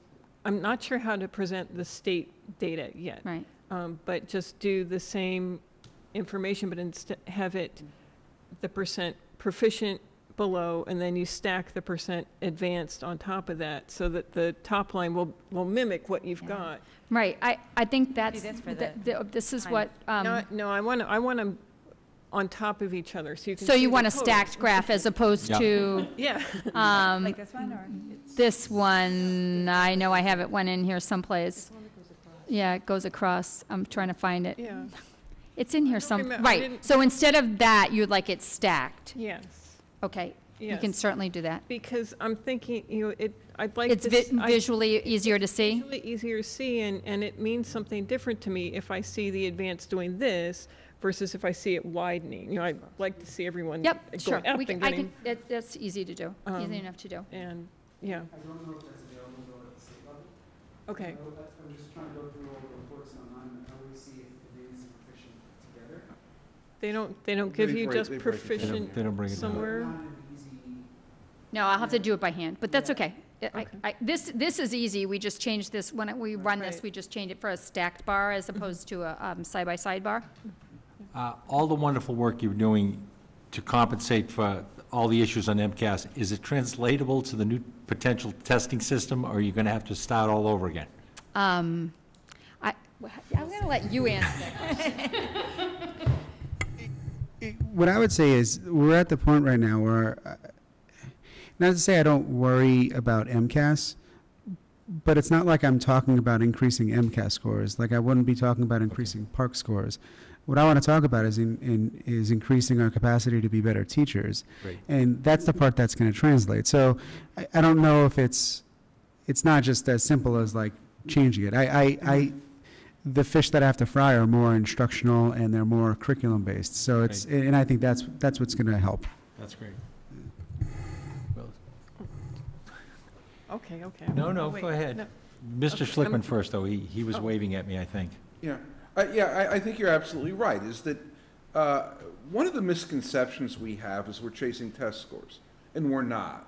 At least that's not our intent on the committee. But we're aware that certain indicators within the test are highly correlated to high-quality instruction and student achievement. The MCAS is nothing more than an indicator and a constellation of sub-indicators. And if you look at the indicators carefully, you can pick out the ones that correlate to excellence in instruction and benchmark that. You can look for trends. You can see certain things. So being data aware and looking at this in much the way you described is very important, but it's not how many kids were proficient this year versus last year. It's not a lot of the metrics that get published in the newspaper. It's that subtle analysis of the subscores that have relationship to things that you're doing in the classroom that you translate into the next year's strategy to improve instruction next year. Because the two things we're saying, one, you're talking about coaching. I firmly believe every teacher deserves a coach. I mean, Tom Brady's got a coach. Why shouldn't our teachers? And secondly, there are a couple things that call out to us. And I'm looking at some of the high-need students on the elementary in some buildings and saying, that's of concern. And I know it's a concern of yours, and I know you're working on it. But I'm also seeing some amazing things that I can discern from the patterns. And I've got to say that the people of Arlington are well served by the school system, and there's obviously a commitment to high-level teaching going on all over the place. Dr. Ampe. I'm just following up on what you said about PARCC. Oh, we're going back to that one. Uh-oh. I didn't use that word. Harvard So Yard, I that's where understand you that we're park. not doing, that we're doing MCAS again this year. But if in the future we go to PARCC, because the state does, I understand that they're not releasing individual questions. So how can you drill back difficulties with, in areas with students? Okay, before, I'm going to let Matt address that question, but I don't want anyone at home to think that while we are not doing PARCC this spring, that we are sort of just sitting back and letting the world pass us by. Right. We actually have a committee of representatives of teachers across the district that will begin meeting, that have met with me once, but will begin meeting with me again in January, where we will talk about what we feel is necessary to prepare the district to do PARCC should the school, the Massachusetts Board of Education vote to go with PARCC. So I just want to assure people at home that we're not, just because we're not going to be doing it in the spring, that we're just not doing anything. But do you want to talk about? So you're talking about how do you do an analysis if we don't have the questions that are released? So the one thing I'm not quite sure about, and this is what I'm trying to think about, is whether or not that's a long-term mandate. Because I don't at some point, right now also for the MCAS, they're only releasing half the questions. So when we do analysis, it's sometimes frustrating because you can only see the domain or the standard. I wouldn't be surprised if at some point, maybe 2 or 3 years down the road, when it's more established assessment and they've normed everything, that they will start to release some of the assessment, the questions, as well as some student work that usually comes at some point. I just don't know if there's a timeline, but I am aware of the fact that it's not released immediately, but that could add a little wrinkle at the beginning. Okay, thank you. But what, if I may, Mr. Chairman? Yes. But what you're really doing is you're not, a good analysis isn't looking at a question and trying to think out what happened to that question. Because you can have some real spurious things going on with any given question. Every question's full of error. The more you group together, the less error you have, the more you've got to deal with. What happens is that we look at clusters of questions and see how that correlates to other things that we're doing. And is the point we were making on the open response. As the open response tends to move, it tends to be aligned with things that we like to see in the classroom. Or certain components of the test moves, you're seeing in classes with higher levels on certain subscores, you're seeing, as a trained observer, more instances of higher order lessons going on in the classroom. So you can see the numbers or indicators of classroom performance, and that's how you line it up.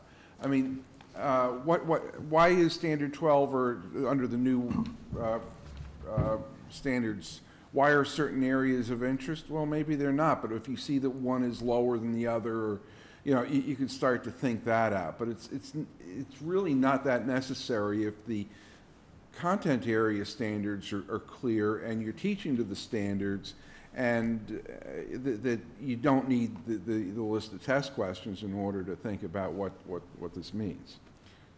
The last thing I want to say is one of the reasons I invited both of these colleagues to come tonight is that I want you to get the sense, and the folks at home to get the sense, that we work together as a team, so that even though we have many times we'll meet, and the social studies, there is no MCAS for social studies, but there are standards in the Common Core state standards that talk about literacy that relate to social studies. And even though science has its own content area, there are also literacy standards that appear in science.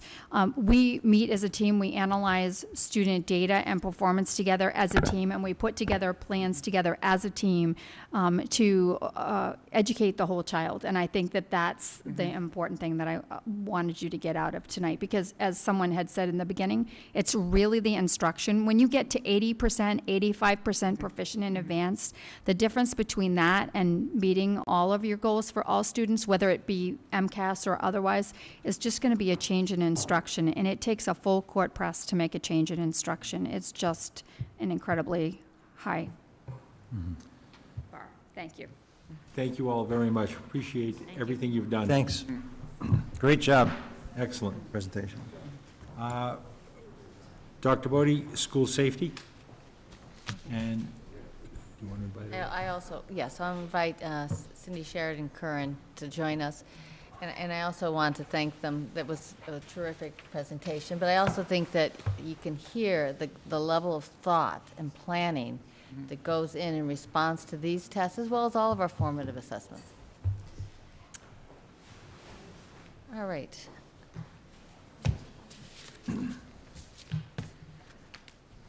One of our sort of collective district goals this year is to relook, update all of our safety protocols, which include some of our protocols around evacuation. And we have spent over the years, and I want to give again a historical context to this, we have actually done quite a bit of work in the past 5, 6, 7 years in improving the protocols we have around safety in our buildings. Some of these have been even triggered by events in the nation that we've all found quite tragic. But this year we're having a particular focus, in part in response to the governor's task force recommendations this summer, but also some initiatives around safety that our police department, as well as our larger community of STAR community members, are highly recommending to school districts. And last school committee meeting, so the public is aware of this, the school committee in executive session, because it's an item for executive session, had a presentation from our chief of police, Chief Ryan, Sergeant Gallagher, and Cindy Curran, around recommendations for a change in some of our protocols this year. And while we're not going to have the full presentation this evening, I've asked Cindy if she would come and just sort of give a quick overview and then talk about what we need to do to move forward in the rollout of this. Cindy? Okay. I'd like to just first acknowledge the fact that what we're presently practicing is a passive response to a dangerous intruder situation, that is via our lockdown drills. And we would like to move toward a proactive response, mostly because of some very powerful recommendations and some lessons learned from some really tragic events. The Department of Homeland Security recommendations a few years ago was their 3 outs program: the get out, hide out, take out, which really reflects our natural human response to an unsafe situation, which is, of course, fight, flight, or freeze.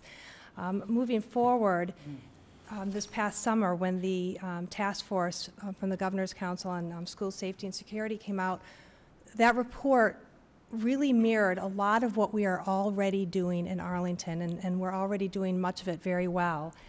But again, a recommendation was made to move away from the passive response to a more proactive response. In June 2013, the U.S. Department of Education, their REMS, Readiness and Emergency Management for Schools, recommended that we stop using lockdowns as our only school response.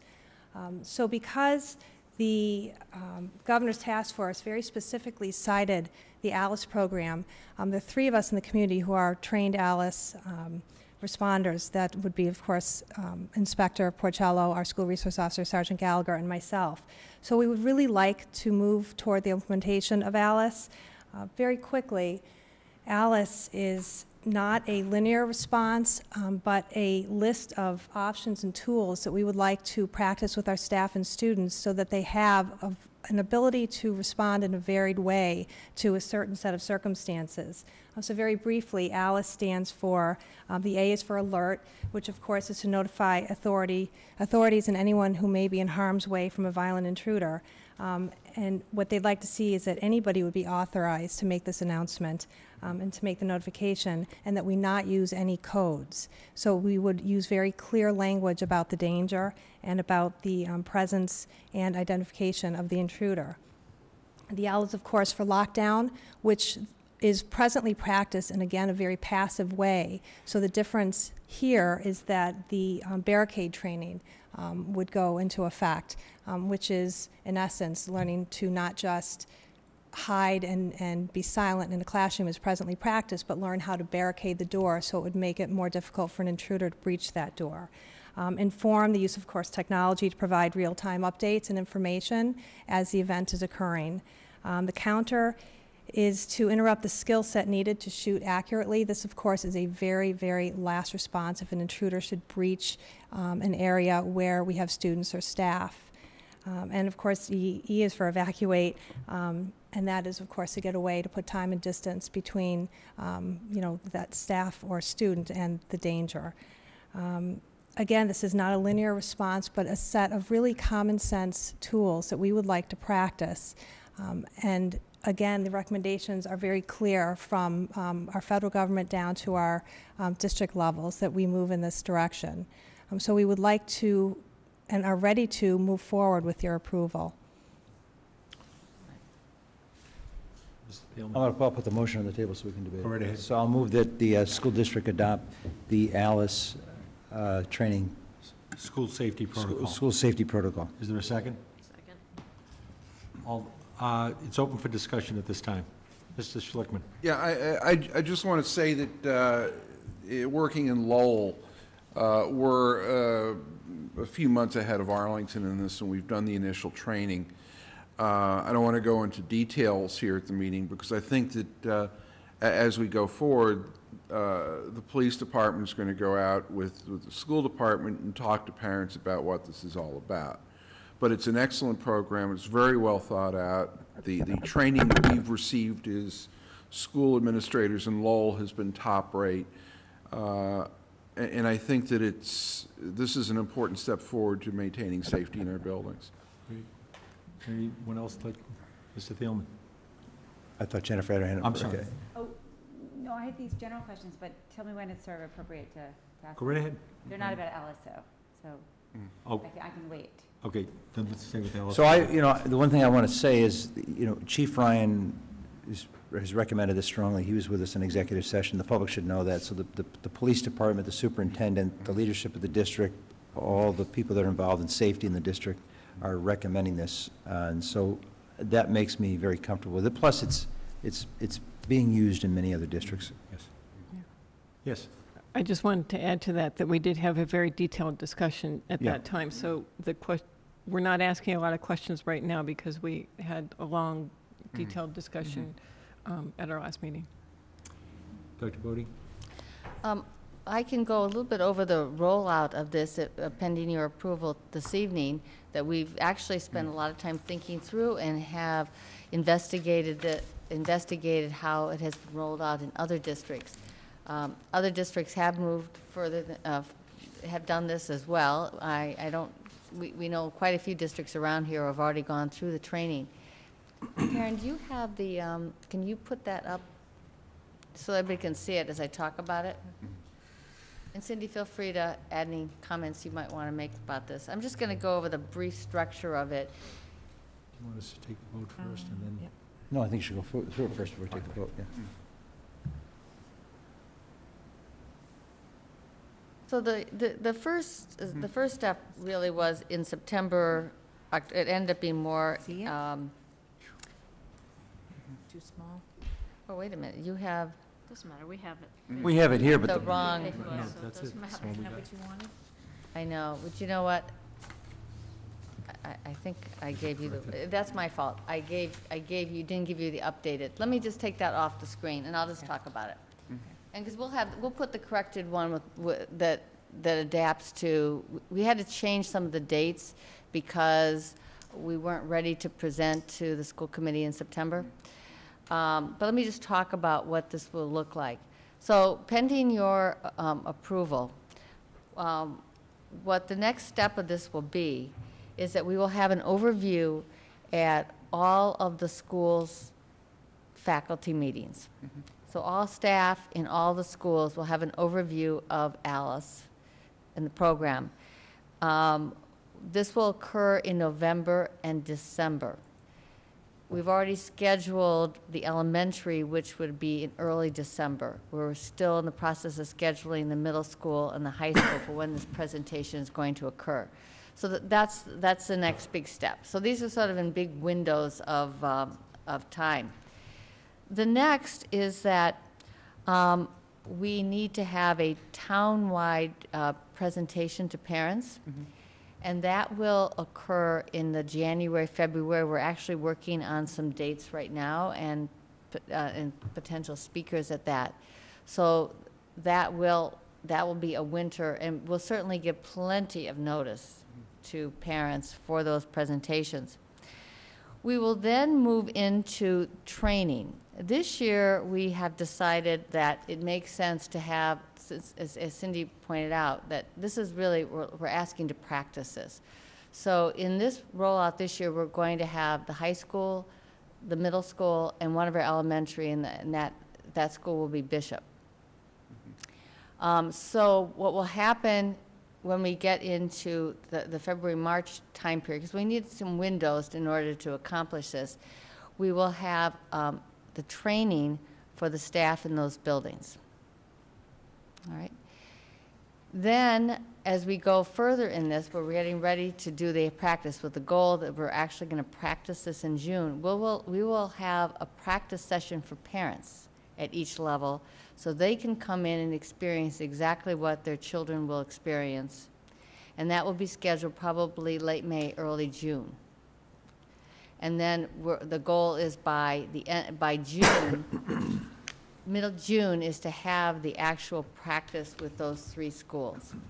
Obviously, they won't be sort of staggered a little bit. And then we'll be debriefing. After each one, we'll have a debriefing session. So based on what we learned, particularly what we learned doing this with Bishop, will inform how we do the training next year for the other elementary schools, and we'll follow the same course of action. There'll be a training at each school, followed by parents having a chance to experience what the practice session, what the exercise looks like, and then we'll do the practice at each of the schools, so that by probably November next year, we will have done all of the training for the district.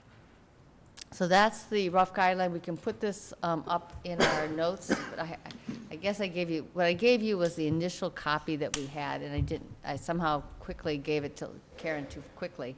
But we do have it thought out based on when we actually were able to do the executive session presentation to the school committee.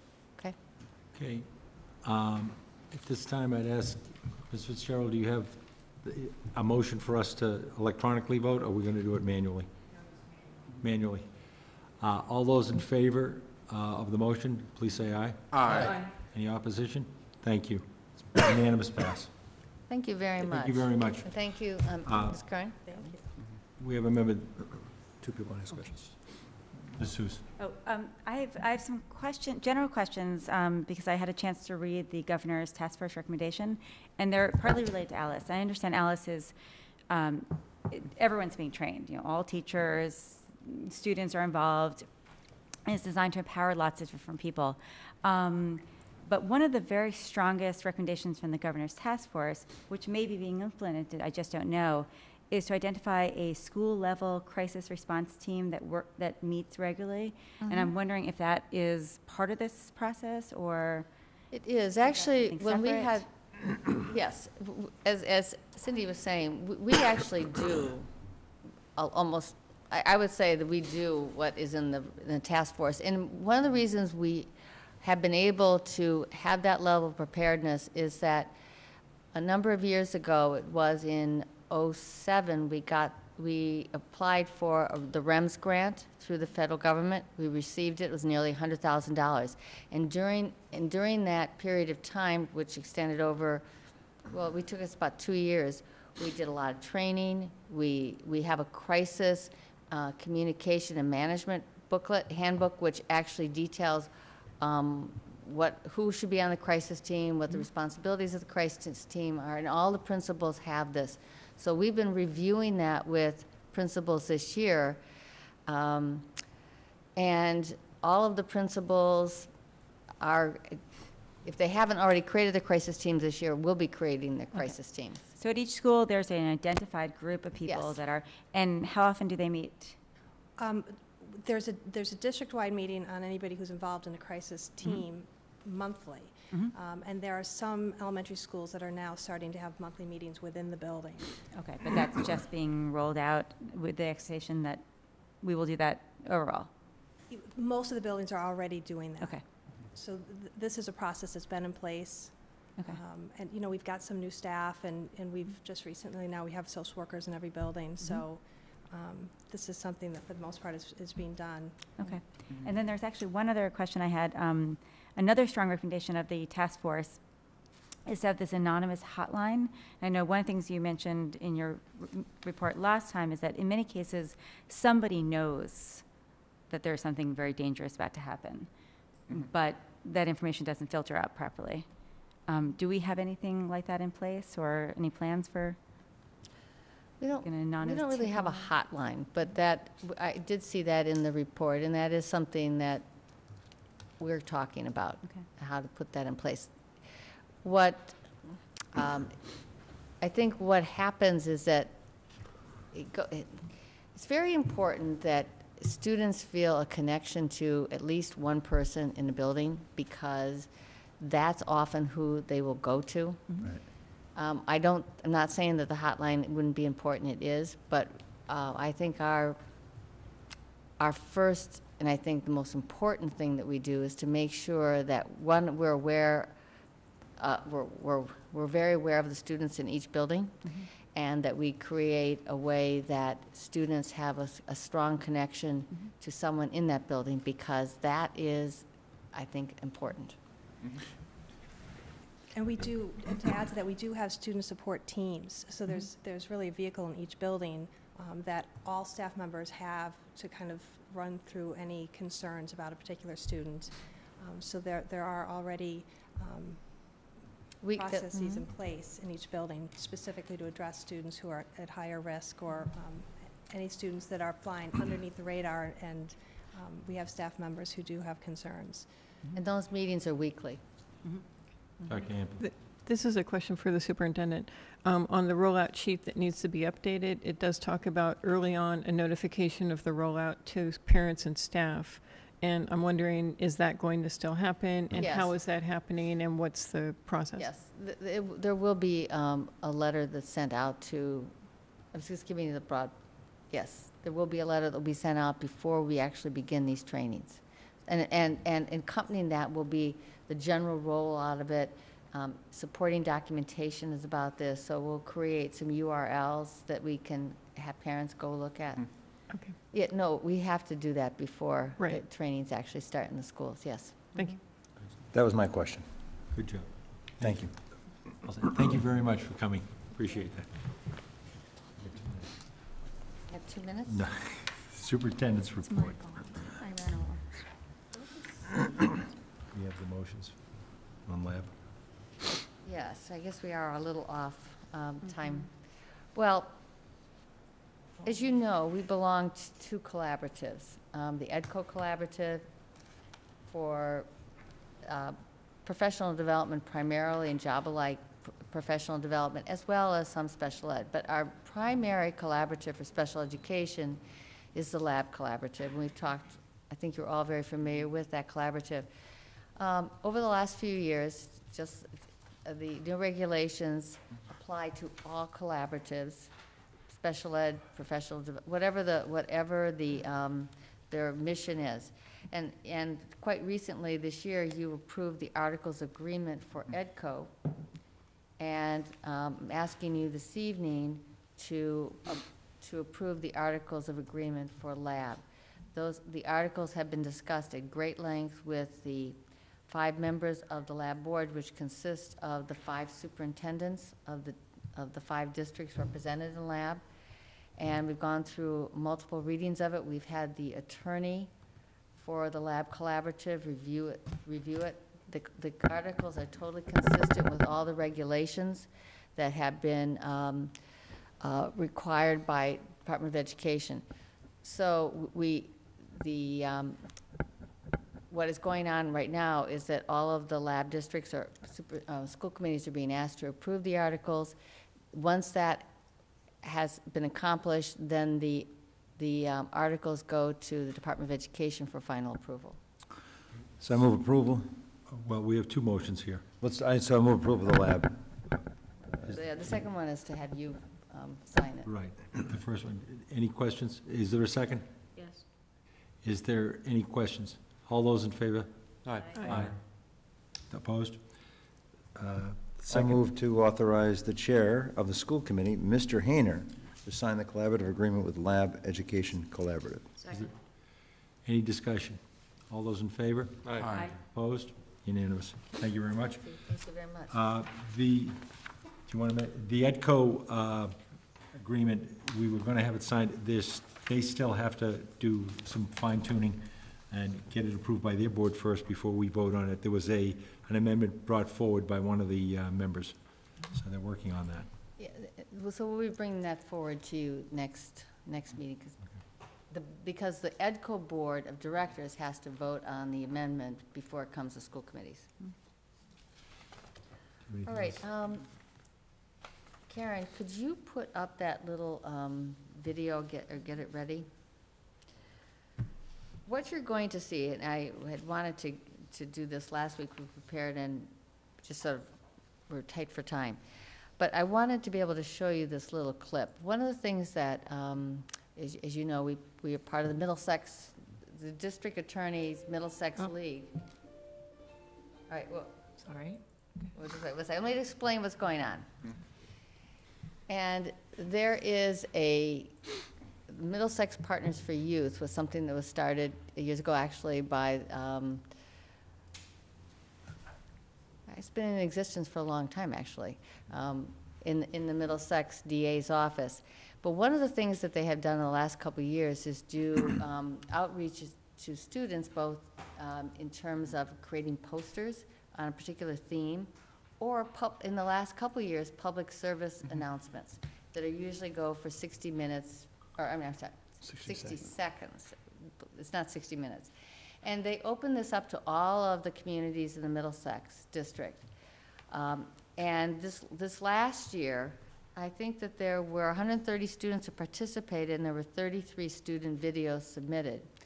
And Addison Middle School submitted one of the videos, and the theme was "Take time to get involved." And this year we have another one, which is another theme. But there were 5 winners selected, and how the balloting occurs is that there's a first winnowing down to a number of videos, and then the videos are sent out to all member schools who are willing to do judging. We had to decline this year because one of ours was a finalist, but we've done it in the past. And so the final 5 are selected by other students. Of the 5 that were winners, only one was a middle school, and that was Addison Middle School. And I want to really recognize Edith Moisant, who works with our students in just an amazingly wonderful ways, very creative, and she has a group of students that do a lot of work with video. As you know, they have the ACMi studio there at Addison. And so I just wanted to show you what the video was on this theme. This was shown to, we had a couple weeks ago, a breakfast for superintendents and police chiefs, and all the videos were shown at that time.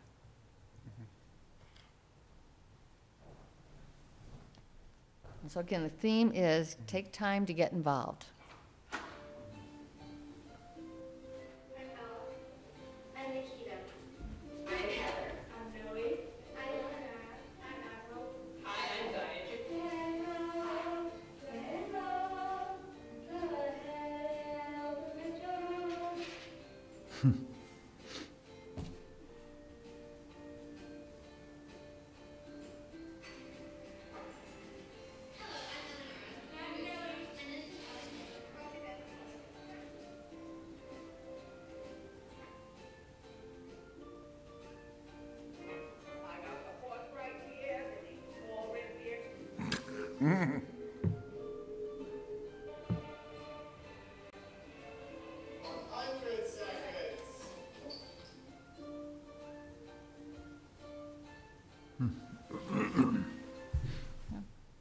Great.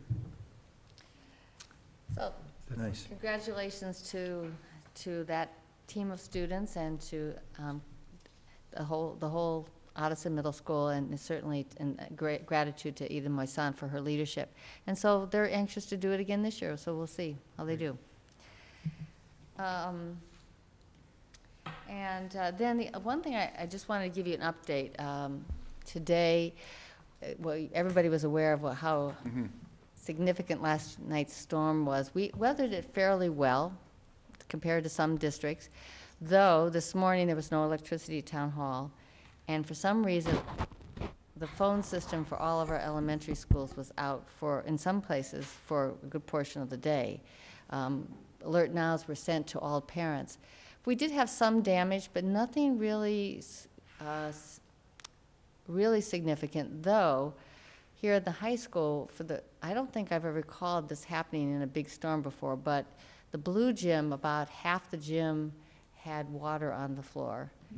And then over on the walkway from Column House to Downs, there was about 2 inches of water on the walkway. So that all was cleaned up very quickly.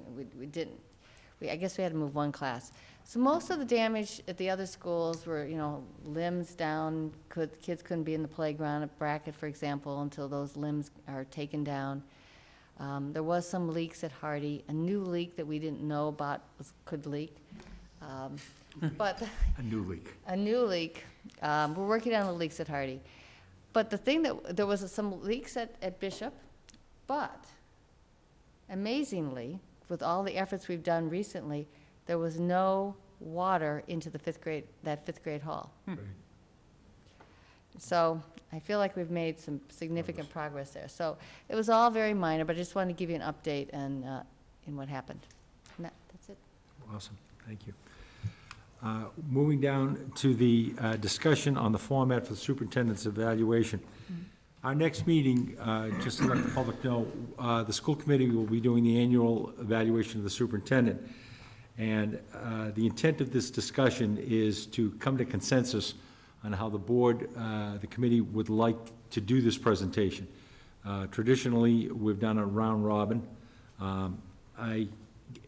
What you have either electronically is just a suggestion. Part of the requirement is for the chair to do a compilation of all the members. But at the same time, each member, how we do this presentation, what I gave you tonight is just a suggestion, which basically is, let me get it up so I say it correctly.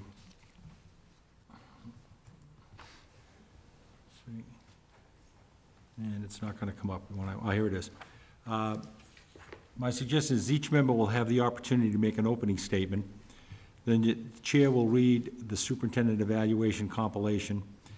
Then during this, each member may comment on each section. Basically, what I was thinking of is something similar to when we do the consent agenda. If there's a member hears something or wants to comment on it, hold or whatever we agree on tonight. And then at the end, each member would have an opportunity to make a closing statement. This is just a suggestion. And so in our discussion, I would ask us to talk about generalities, not specifics that are within your documents or my document and stuff like that at this time. So opening it up to the floor for any discussion this time. Ms. Starks. I have a bunch of questions. One is, how will things be reported out? So how are you going to report those? I have no idea. I mean, I thought this compilation, as I shared, it was a great idea as long as I was sitting over there and didn't have to do the compilation. So I think one of the devil's in the details, right? Absolutely. So if you have a suggestion, you want to make a okay. Know how you're gonna But do we have in the forms that we have number ratings, and one of the suggestions I'll throw it out is that I add them up and divide by 7. No, there's no numbers. Well,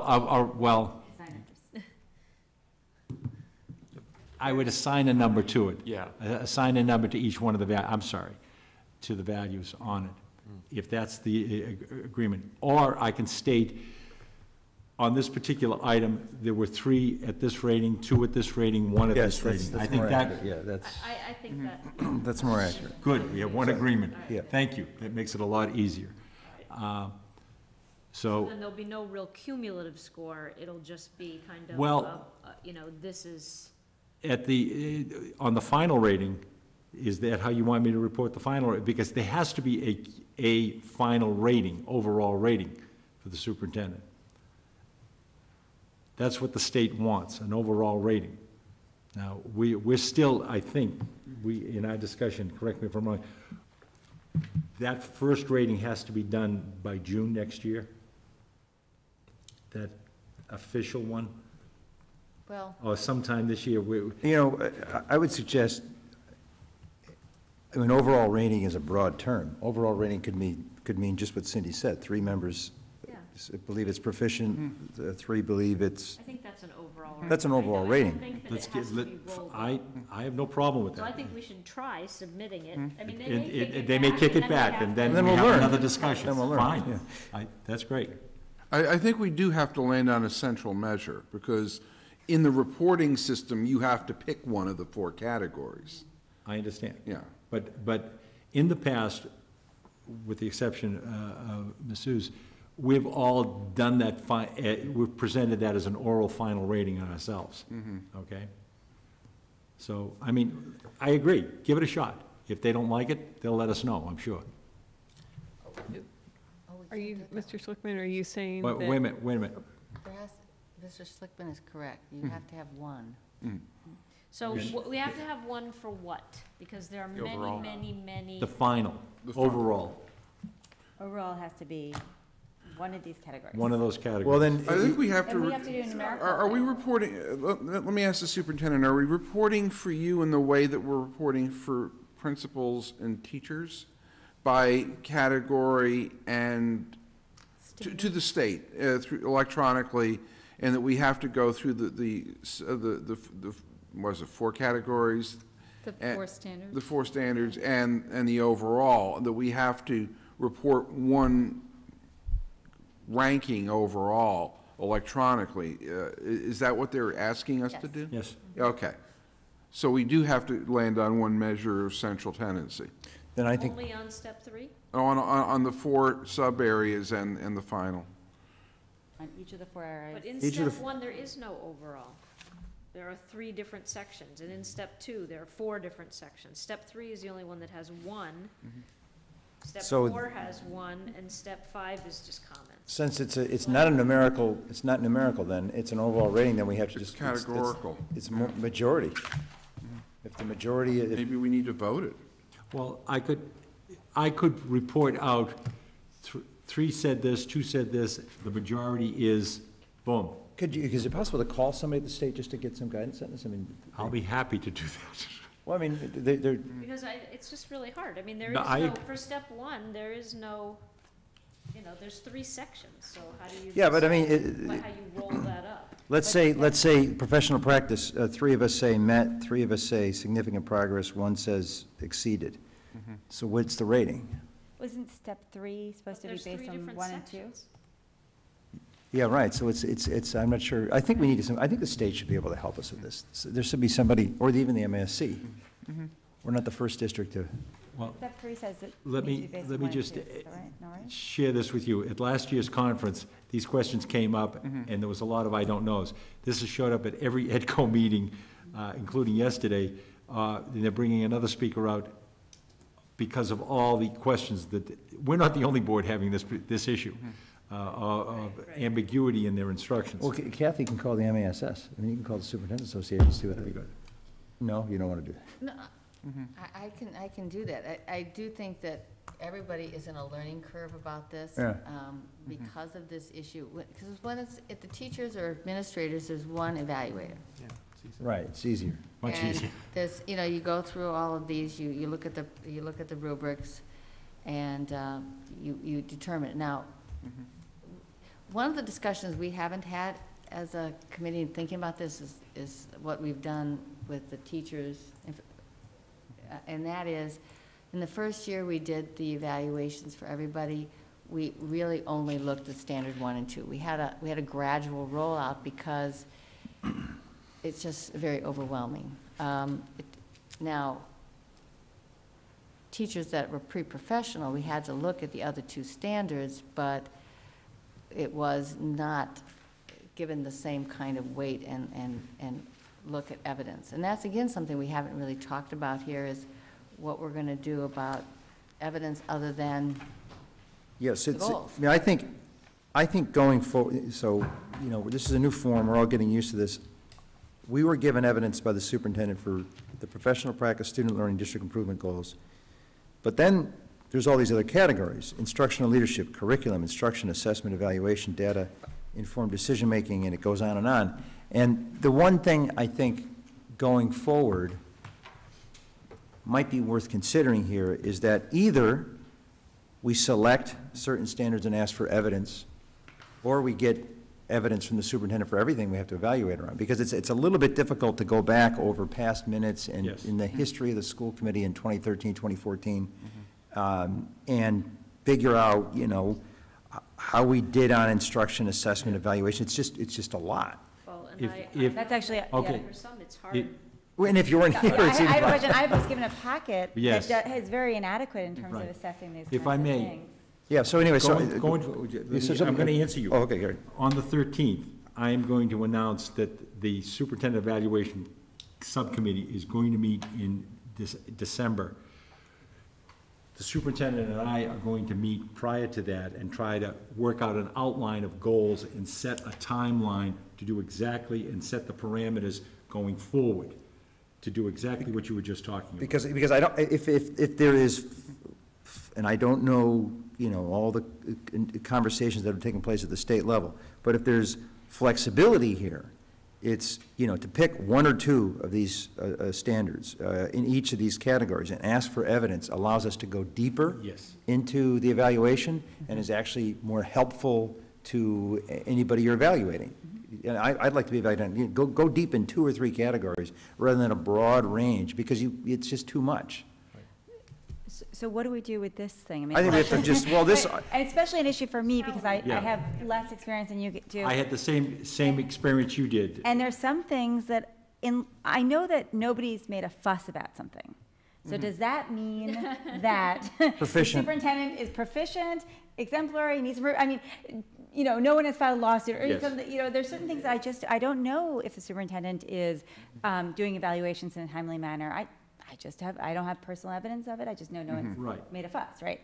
And there's a whole bunch of things like that. And there's no box where I say I can write. Or I don't know. I don't know. Well, this is my opinion. I have no problem on putting down insufficient evidence. This is not an area of concern. This is, I will qualify that, and if I don't feel I have, so I have enough. Another box, or?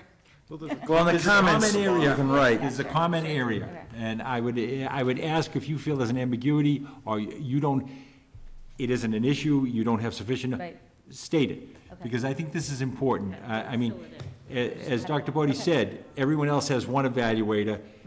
Dr. Bodie has 7. Even with a compilation that's going to be there. From what I have heard from you folks, that I will report out the numbers, how many proficient, how many, and like that. Are you gonna read through the whole thing? Well, that's another thing. I mean. Or they can just read the headings, engagement, you know. Right, unless there's something. Don't read all the text. Unless some member has something I mean, I really think that- outstanding, everyone's rating,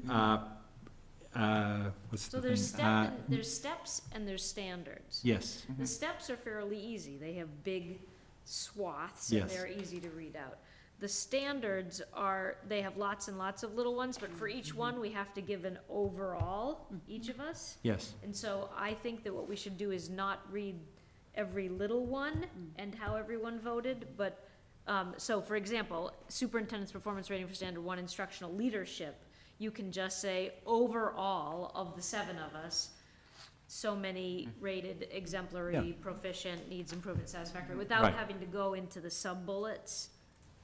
Do you see what I'm saying? Yes. Because there's like 5 sub-bullets for each one of these that would take. I would think it's important to inform the public what the standards mean. I mean, you know, proficient. Yeah, he can read off those sub-bullets and say, these are the things that we looked at. No, defining each one of the ratings. Define the indicators, because the public's not going to understand the proficient, exemplary. That needs to be defined. As a prelude to the evaluation. Right, Okay, so let me write that down. Yeah. May I just say- Yes, go right ahead. I think that because what's different about the position you're in than what we would be evaluating is we can do observations, there's a lot of things that we can get. And for example, evaluations, you just simply can't have those, you know. And so it's sort of an odd indicator really in that whole piece of it. But I think a lot of, an initial sort of go-around in this, as people are starting to get used to it, is they were looking at the goals. And then the school committee picked out a couple of district goals that you wanted evidence on. And having that have a fair amount of weight, because I think what you need to do is think about, well, what are some other areas that you particularly want evidence in? Now, all year long, you get reports but you know, basically, some of the interactions more from what goes on at the committee or subcommittee meetings. So you have to sort of extract your discernment from those kind of interactions. And it's, given the rubrics, it's sort of hard. And I think that Ms. Starks is correct, that you sort of have to look at the big standards and sort of do an overall on it. You're in a tough spot, and nobody's really figured this out well right now. No. Again, I want to make it clear, are we all going to be giving a rating in all 4 standards? Yes. I don't want to be in a position like we were last year, where a couple of us did 4, some did 2.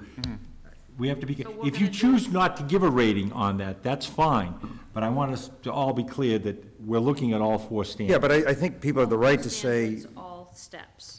all 4 standards, but let's say management operations, law, ethics, and policies, I don't have enough information to answer that, if you want. That's fine, I just don't want, and this is not a negative comment, I mean it this way.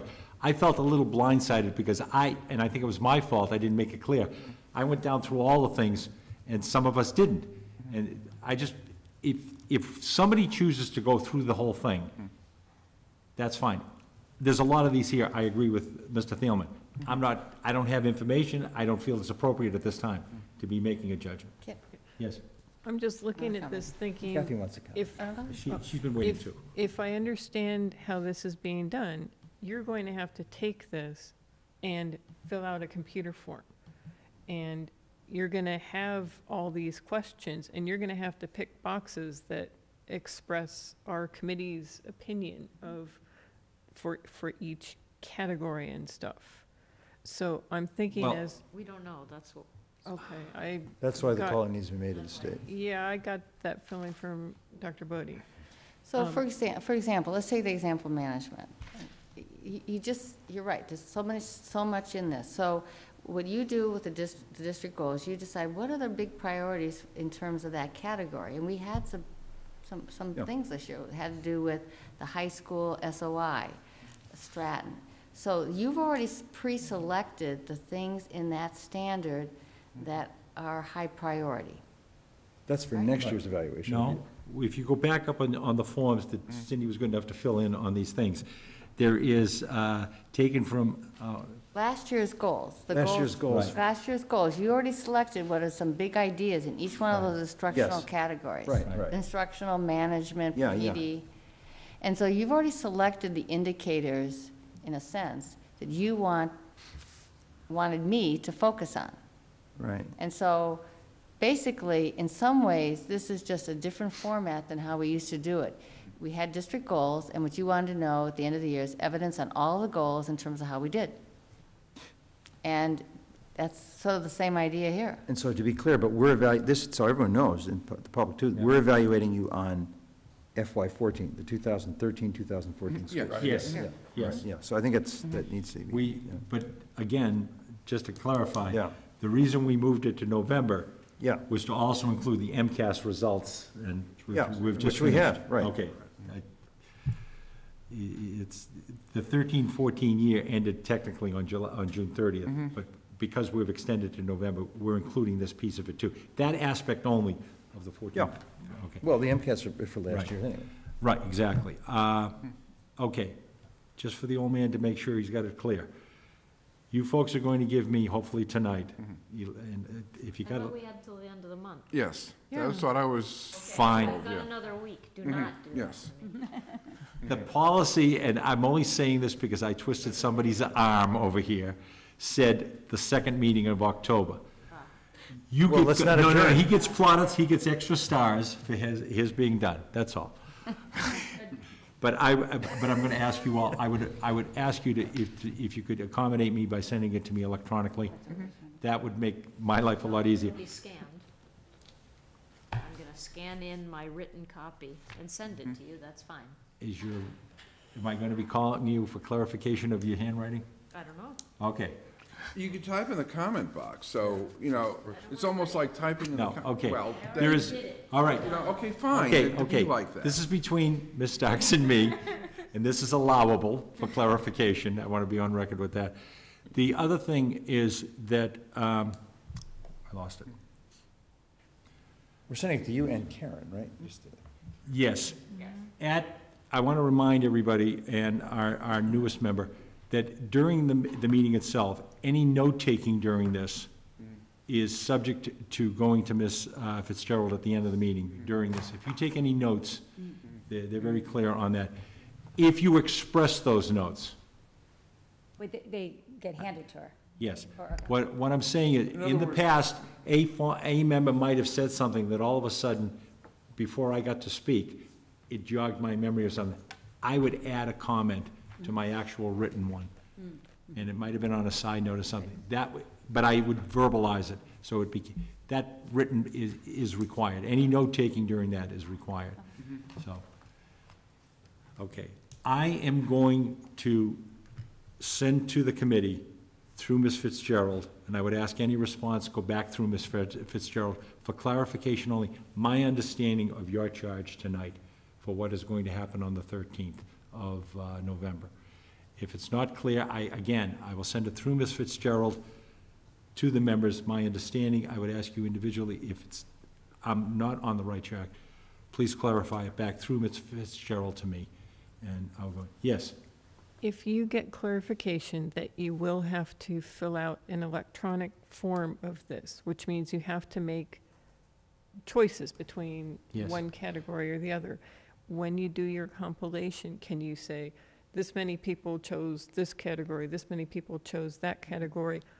I'm going to, with the committee's permission, I'm going to check this category. And then we can talk about it.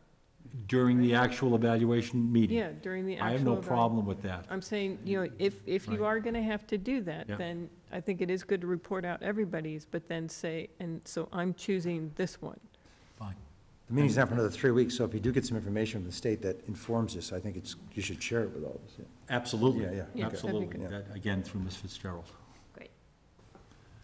We all set? Like the first evaluation I participated in, this went a lot smoother than I thought it would. Wait, actually, just so I sent it to you and to you? No. No, don't send it to you. Yeah, That's you. Ms. Fitzgerald's gonna be the Not to conduit. you. Okay. Correct. The evaluation just goes. No, the evaluation, I'm Evaluation. sorry, the evaluation comes, a copy goes to Ms. Fitzgerald and to me. So CC. Put it as an attachment, CC her. Got it, okay. That's fine. Well said. Oh, I'm so excited. We are now moving to MASC Delegate Assembly. Turn it over to Mr. Schlickman. Yeah, I mean, the thing I want to emphasize before we descend into this little topic is that the only thing that is really debatable within the course of a resolution is the therefore be it resolved statement. What will happen, has anyone besides Mr. Hayner seen a delegate assembly at MASC? I've seen it. Yeah. It's sort of like town meeting. And you get one member from each school committee sitting in the room, and they're going over through the warrant articles, in this case being the resolutions. And the item before us is the therefore be it resolved statement. So all the whereases are just commentary and not subject to amendment. And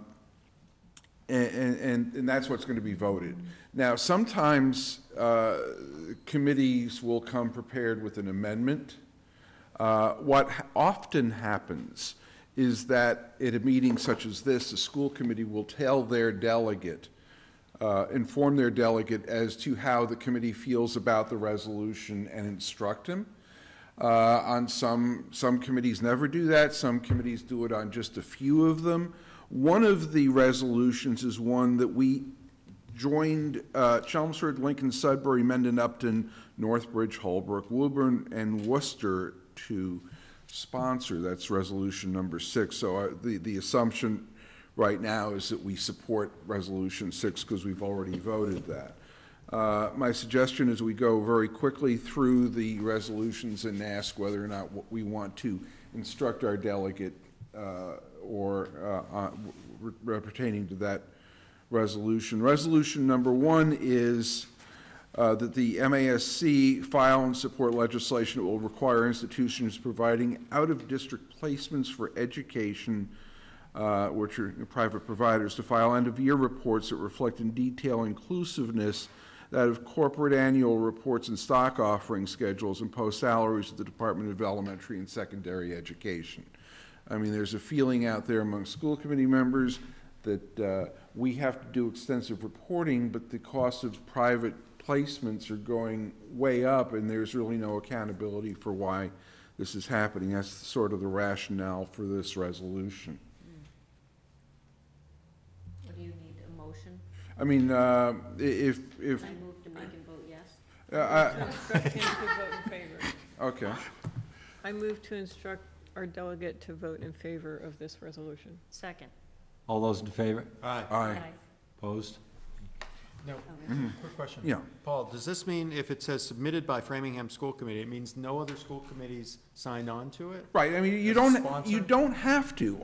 One school committee Is can enough. sponsor it. Right. And then it goes to the resolutions committee, and if they approve it, it goes to the board of directors, and if they approve it, it goes before the delegate assembly. So there's a screening process. A couple of school committees presented resolutions that we didn't think should go before the delegate assembly, so we rejected them. So there is a level of approval on this. The rules of MASC, however, say that if you have 5 school committees from either 2 or 3 different divisions in total, sponsoring something, it goes automatically to the delegate assembly. It's not, the committee and the board of directors can't bump it off. And that's sort of what happened with the one that we jointly sponsored. Let's take a look at number 2. Number 2, universal quality pre-kindergarten. So that therefore be it resolved that MASC file or support legislation that will provide the appropriation for universal pre-K in Massachusetts and will take the steps necessary to provide access to good quality universal pre-K for all children in Massachusetts. I just have to ask, is it understood that the state's going to fund it? That's what it says. Okay. That's what it says. No, I said, is it understood? No, Well, it's just saying that we support them funding it. Is there a motion? So moved. Yes. Is there a second? Second. Any further discussion? I just want to know is there any way to caveat it that they can't take it from our other funds? I'm serious. No, it's It- true. it's, I didn't you know, even think of that. No, oh, well, that's sort of the provide the appropriation for universal pre-K. That's implying, I would think, in the resolution. Now, we're not writing the legislation. We can't. But I think there's sort of This an is- intent from us. This is to start the process for legislation. We're not going to get bound. okay. Okay. You've heard my concern. I heard Please it. bring I'll pass to- it. Yeah. Okay. Okay. Further discussion. All those in favor? Aye. Aye. Number 3. Is charter school reform, which is another accountability measure, and there's a lot in the therefore be it resolved, so I'll give it a quick, I'll try to be as fast as I can. MASC call upon the legislature to enact charter school reform legislation that will include provisions that require the Board of Elementary and Secondary Education to consider social and economic impact upon the districts from which new or expanding charter schools would recruit students, require a strong provision to prevent skimming and suspensions from charter schools that return students whom they no longer wish to enroll to the sending districts, finance reform so that charter school expropriations from local Chapter 70 funding does not severely damage the sending district, require timely reporting on accountability with meaningful data on student attendance, expulsions, suspensions, students at economic risk in comparison with the sending districts, establishment of benchmarks to measure success, establishment of a formula for evaluating school districts that use a growth component that's no less than 50% of the formula, and require on an annual basis the reporting of best practices and innovation to the sending districts. Motion to approve. Is there a second? Second. Discussion? Yeah, I'm going to abstain from this, and I'm going to explain why. If a charter school were to come to Arlington, I would have a lot to say about it. But I sit on something called the Boston Compact in Boston, which was set up by the mayor, and it's a coalition of private, charter, and public schools, and we're all in a conversation, a collaboration, trying to find ways to work together. And I live in Arlington, but I work in Boston, and I don't want to. I got a mayor I got to work with there, so let's. I'm abstaining. Okay. All those in favor? Aye. Opposed? Abstention? Abstention. I abstain. Thank you. Resolution number 4, fingerprinting. Therefore be it resolved that MASC calls upon the legislature to establish such legislation that requires that the administering agencies conduct a periodic system review to consider means of streamlining and reducing costs of operation, ensure that teachers be fingerprinted upon their initial licensure under the supervision of DESE, establish the requirement that teachers be fingerprinted upon their recertification if they are not already fingerprinted, establish DESE as a clearinghouse for all background checks for all educators. Mr. Spiegel seems to have an opinion. Okay, wait a minute. Is there a motion? Move to We- approve. A second. Yes. Rob, what's your Discussion. opinion? Go ahead. So when they say that DESI is going to be the clearinghouse, are school districts going to have access to the actual background reports? One would think so. Okay. Yeah. Because we don't have that access now from other districts. They can't be shared. But we can get what's called a suitability determination. If another district found an employee suitable, we have the option to rely on that.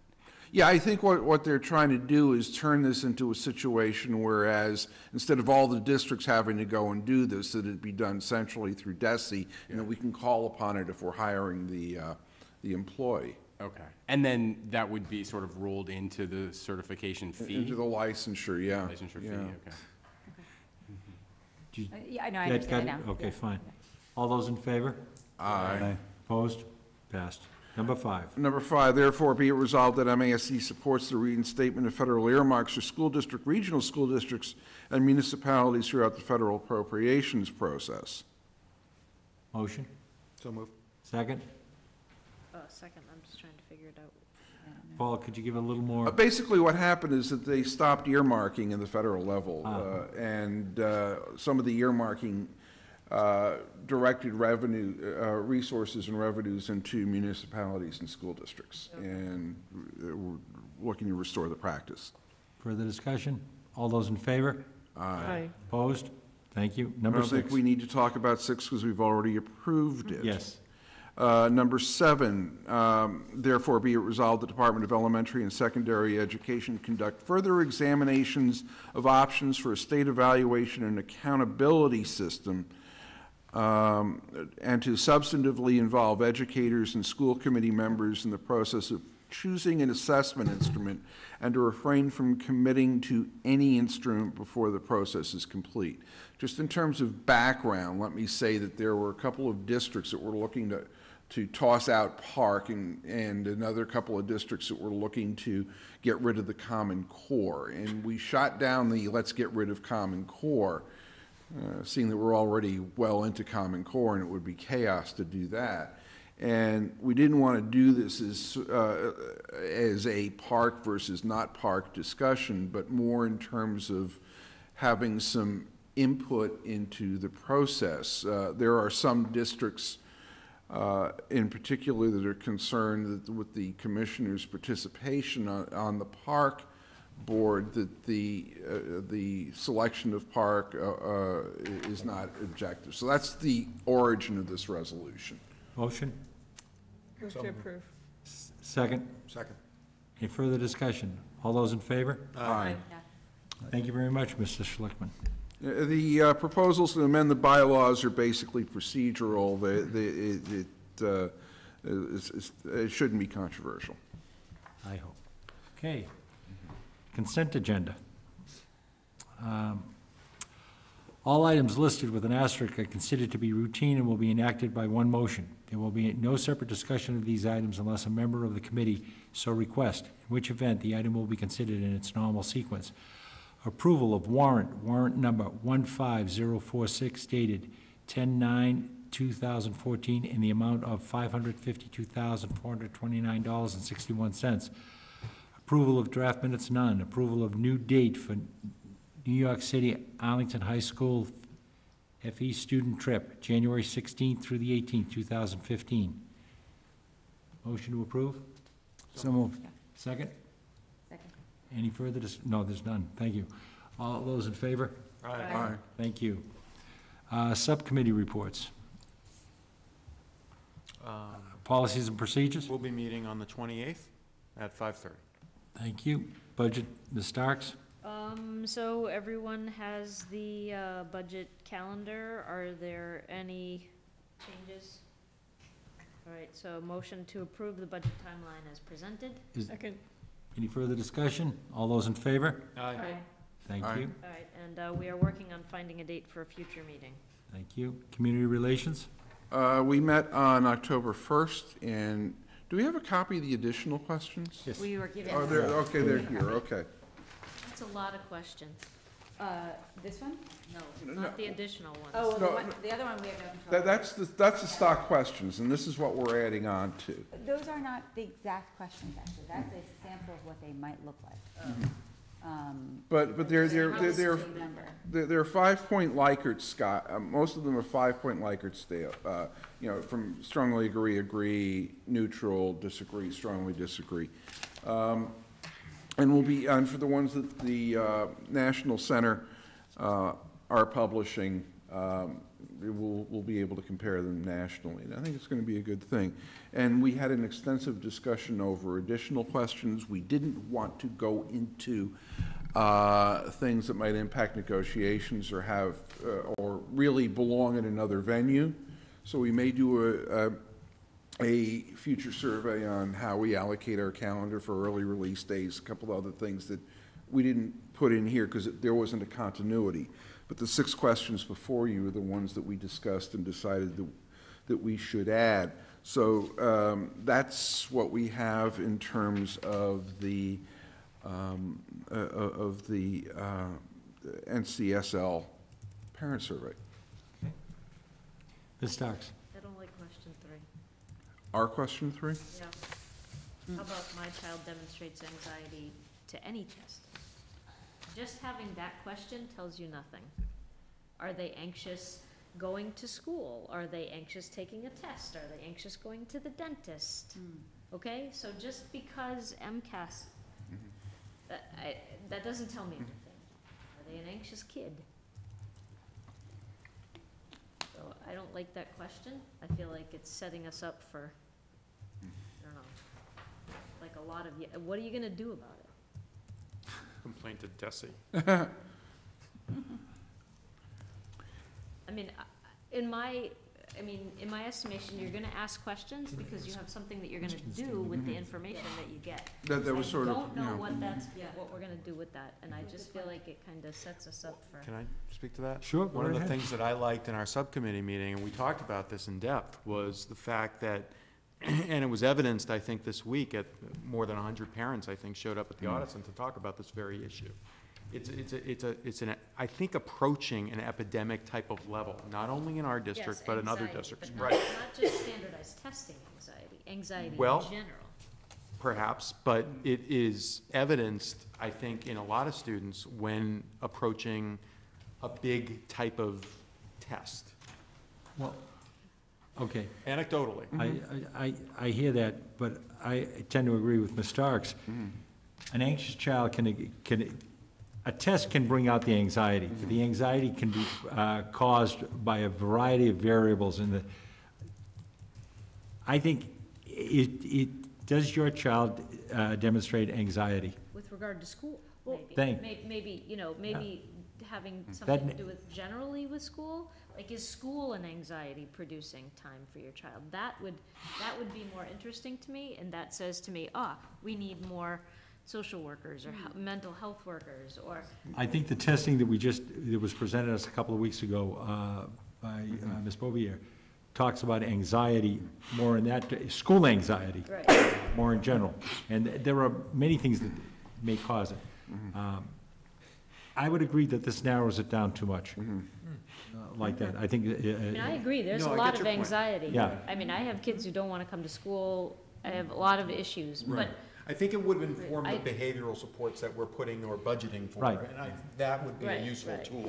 Right, knowing the level of anxiety is valuable. You're saying knowing the level of anxiety just what the test isn't it? Yes. Right. Okay. I see what you're saying. Right. And just to clarify, this is a survey of all parents. Yes. And the youth risk behavior survey was just Youth risk, just high school. just high The school. youth risk behavior was just middle and. Just high school? It was just high school, okay, so that's where Mr. we're going. Schlickman. Just so we can proceed, I will make a motion to approve the National Center for School Leadership survey with the 6 additional questions from the Community Relations meeting, and make that as a motion, which we can then amend if we want to change the wording on question. Is there a second to that motion? Second. Okay. Cindy's amendment, which is. Okay. So my amendment is to modify question number 3 to read, my child demonstrates anxiety with regard to school. Is there a second for that amendment? Second. Okay, any further discussion on the amendment? All those in favor of the amendment as presented by Ms. Starks? Aye. Aye. Any opposition? Fine. On the main motion, All those in favor? Can we have Oh, excuse discussion me. on the main motion? Go right ahead. Sorry. How is the survey conducted? What if you have 2 children? We talked extensively about that. Dr. Woody was going to find out more information about whether people could submit multiple questions to be. Yeah. Multiple answers. Because it's school-specific, you indicate, if you look on that, on the questionnaire, they will have some demographic information, and so the idea is to get the level, and if that's the case, then we would want to make sure that that information was available. So No. you would be able, I have you 2 would be able kids. to. I have you- one at Addison, okay, one at Stratton. Right, so you will be able So to they're respond on 2 school-specific. surveys. Okay. That was a That question. didn't come So out. the same IP address could give 2 surveys. Right. Okay, so, If so you're I lucky can enough to have do, one at the high school, you get 3, okay. How are you verifying that?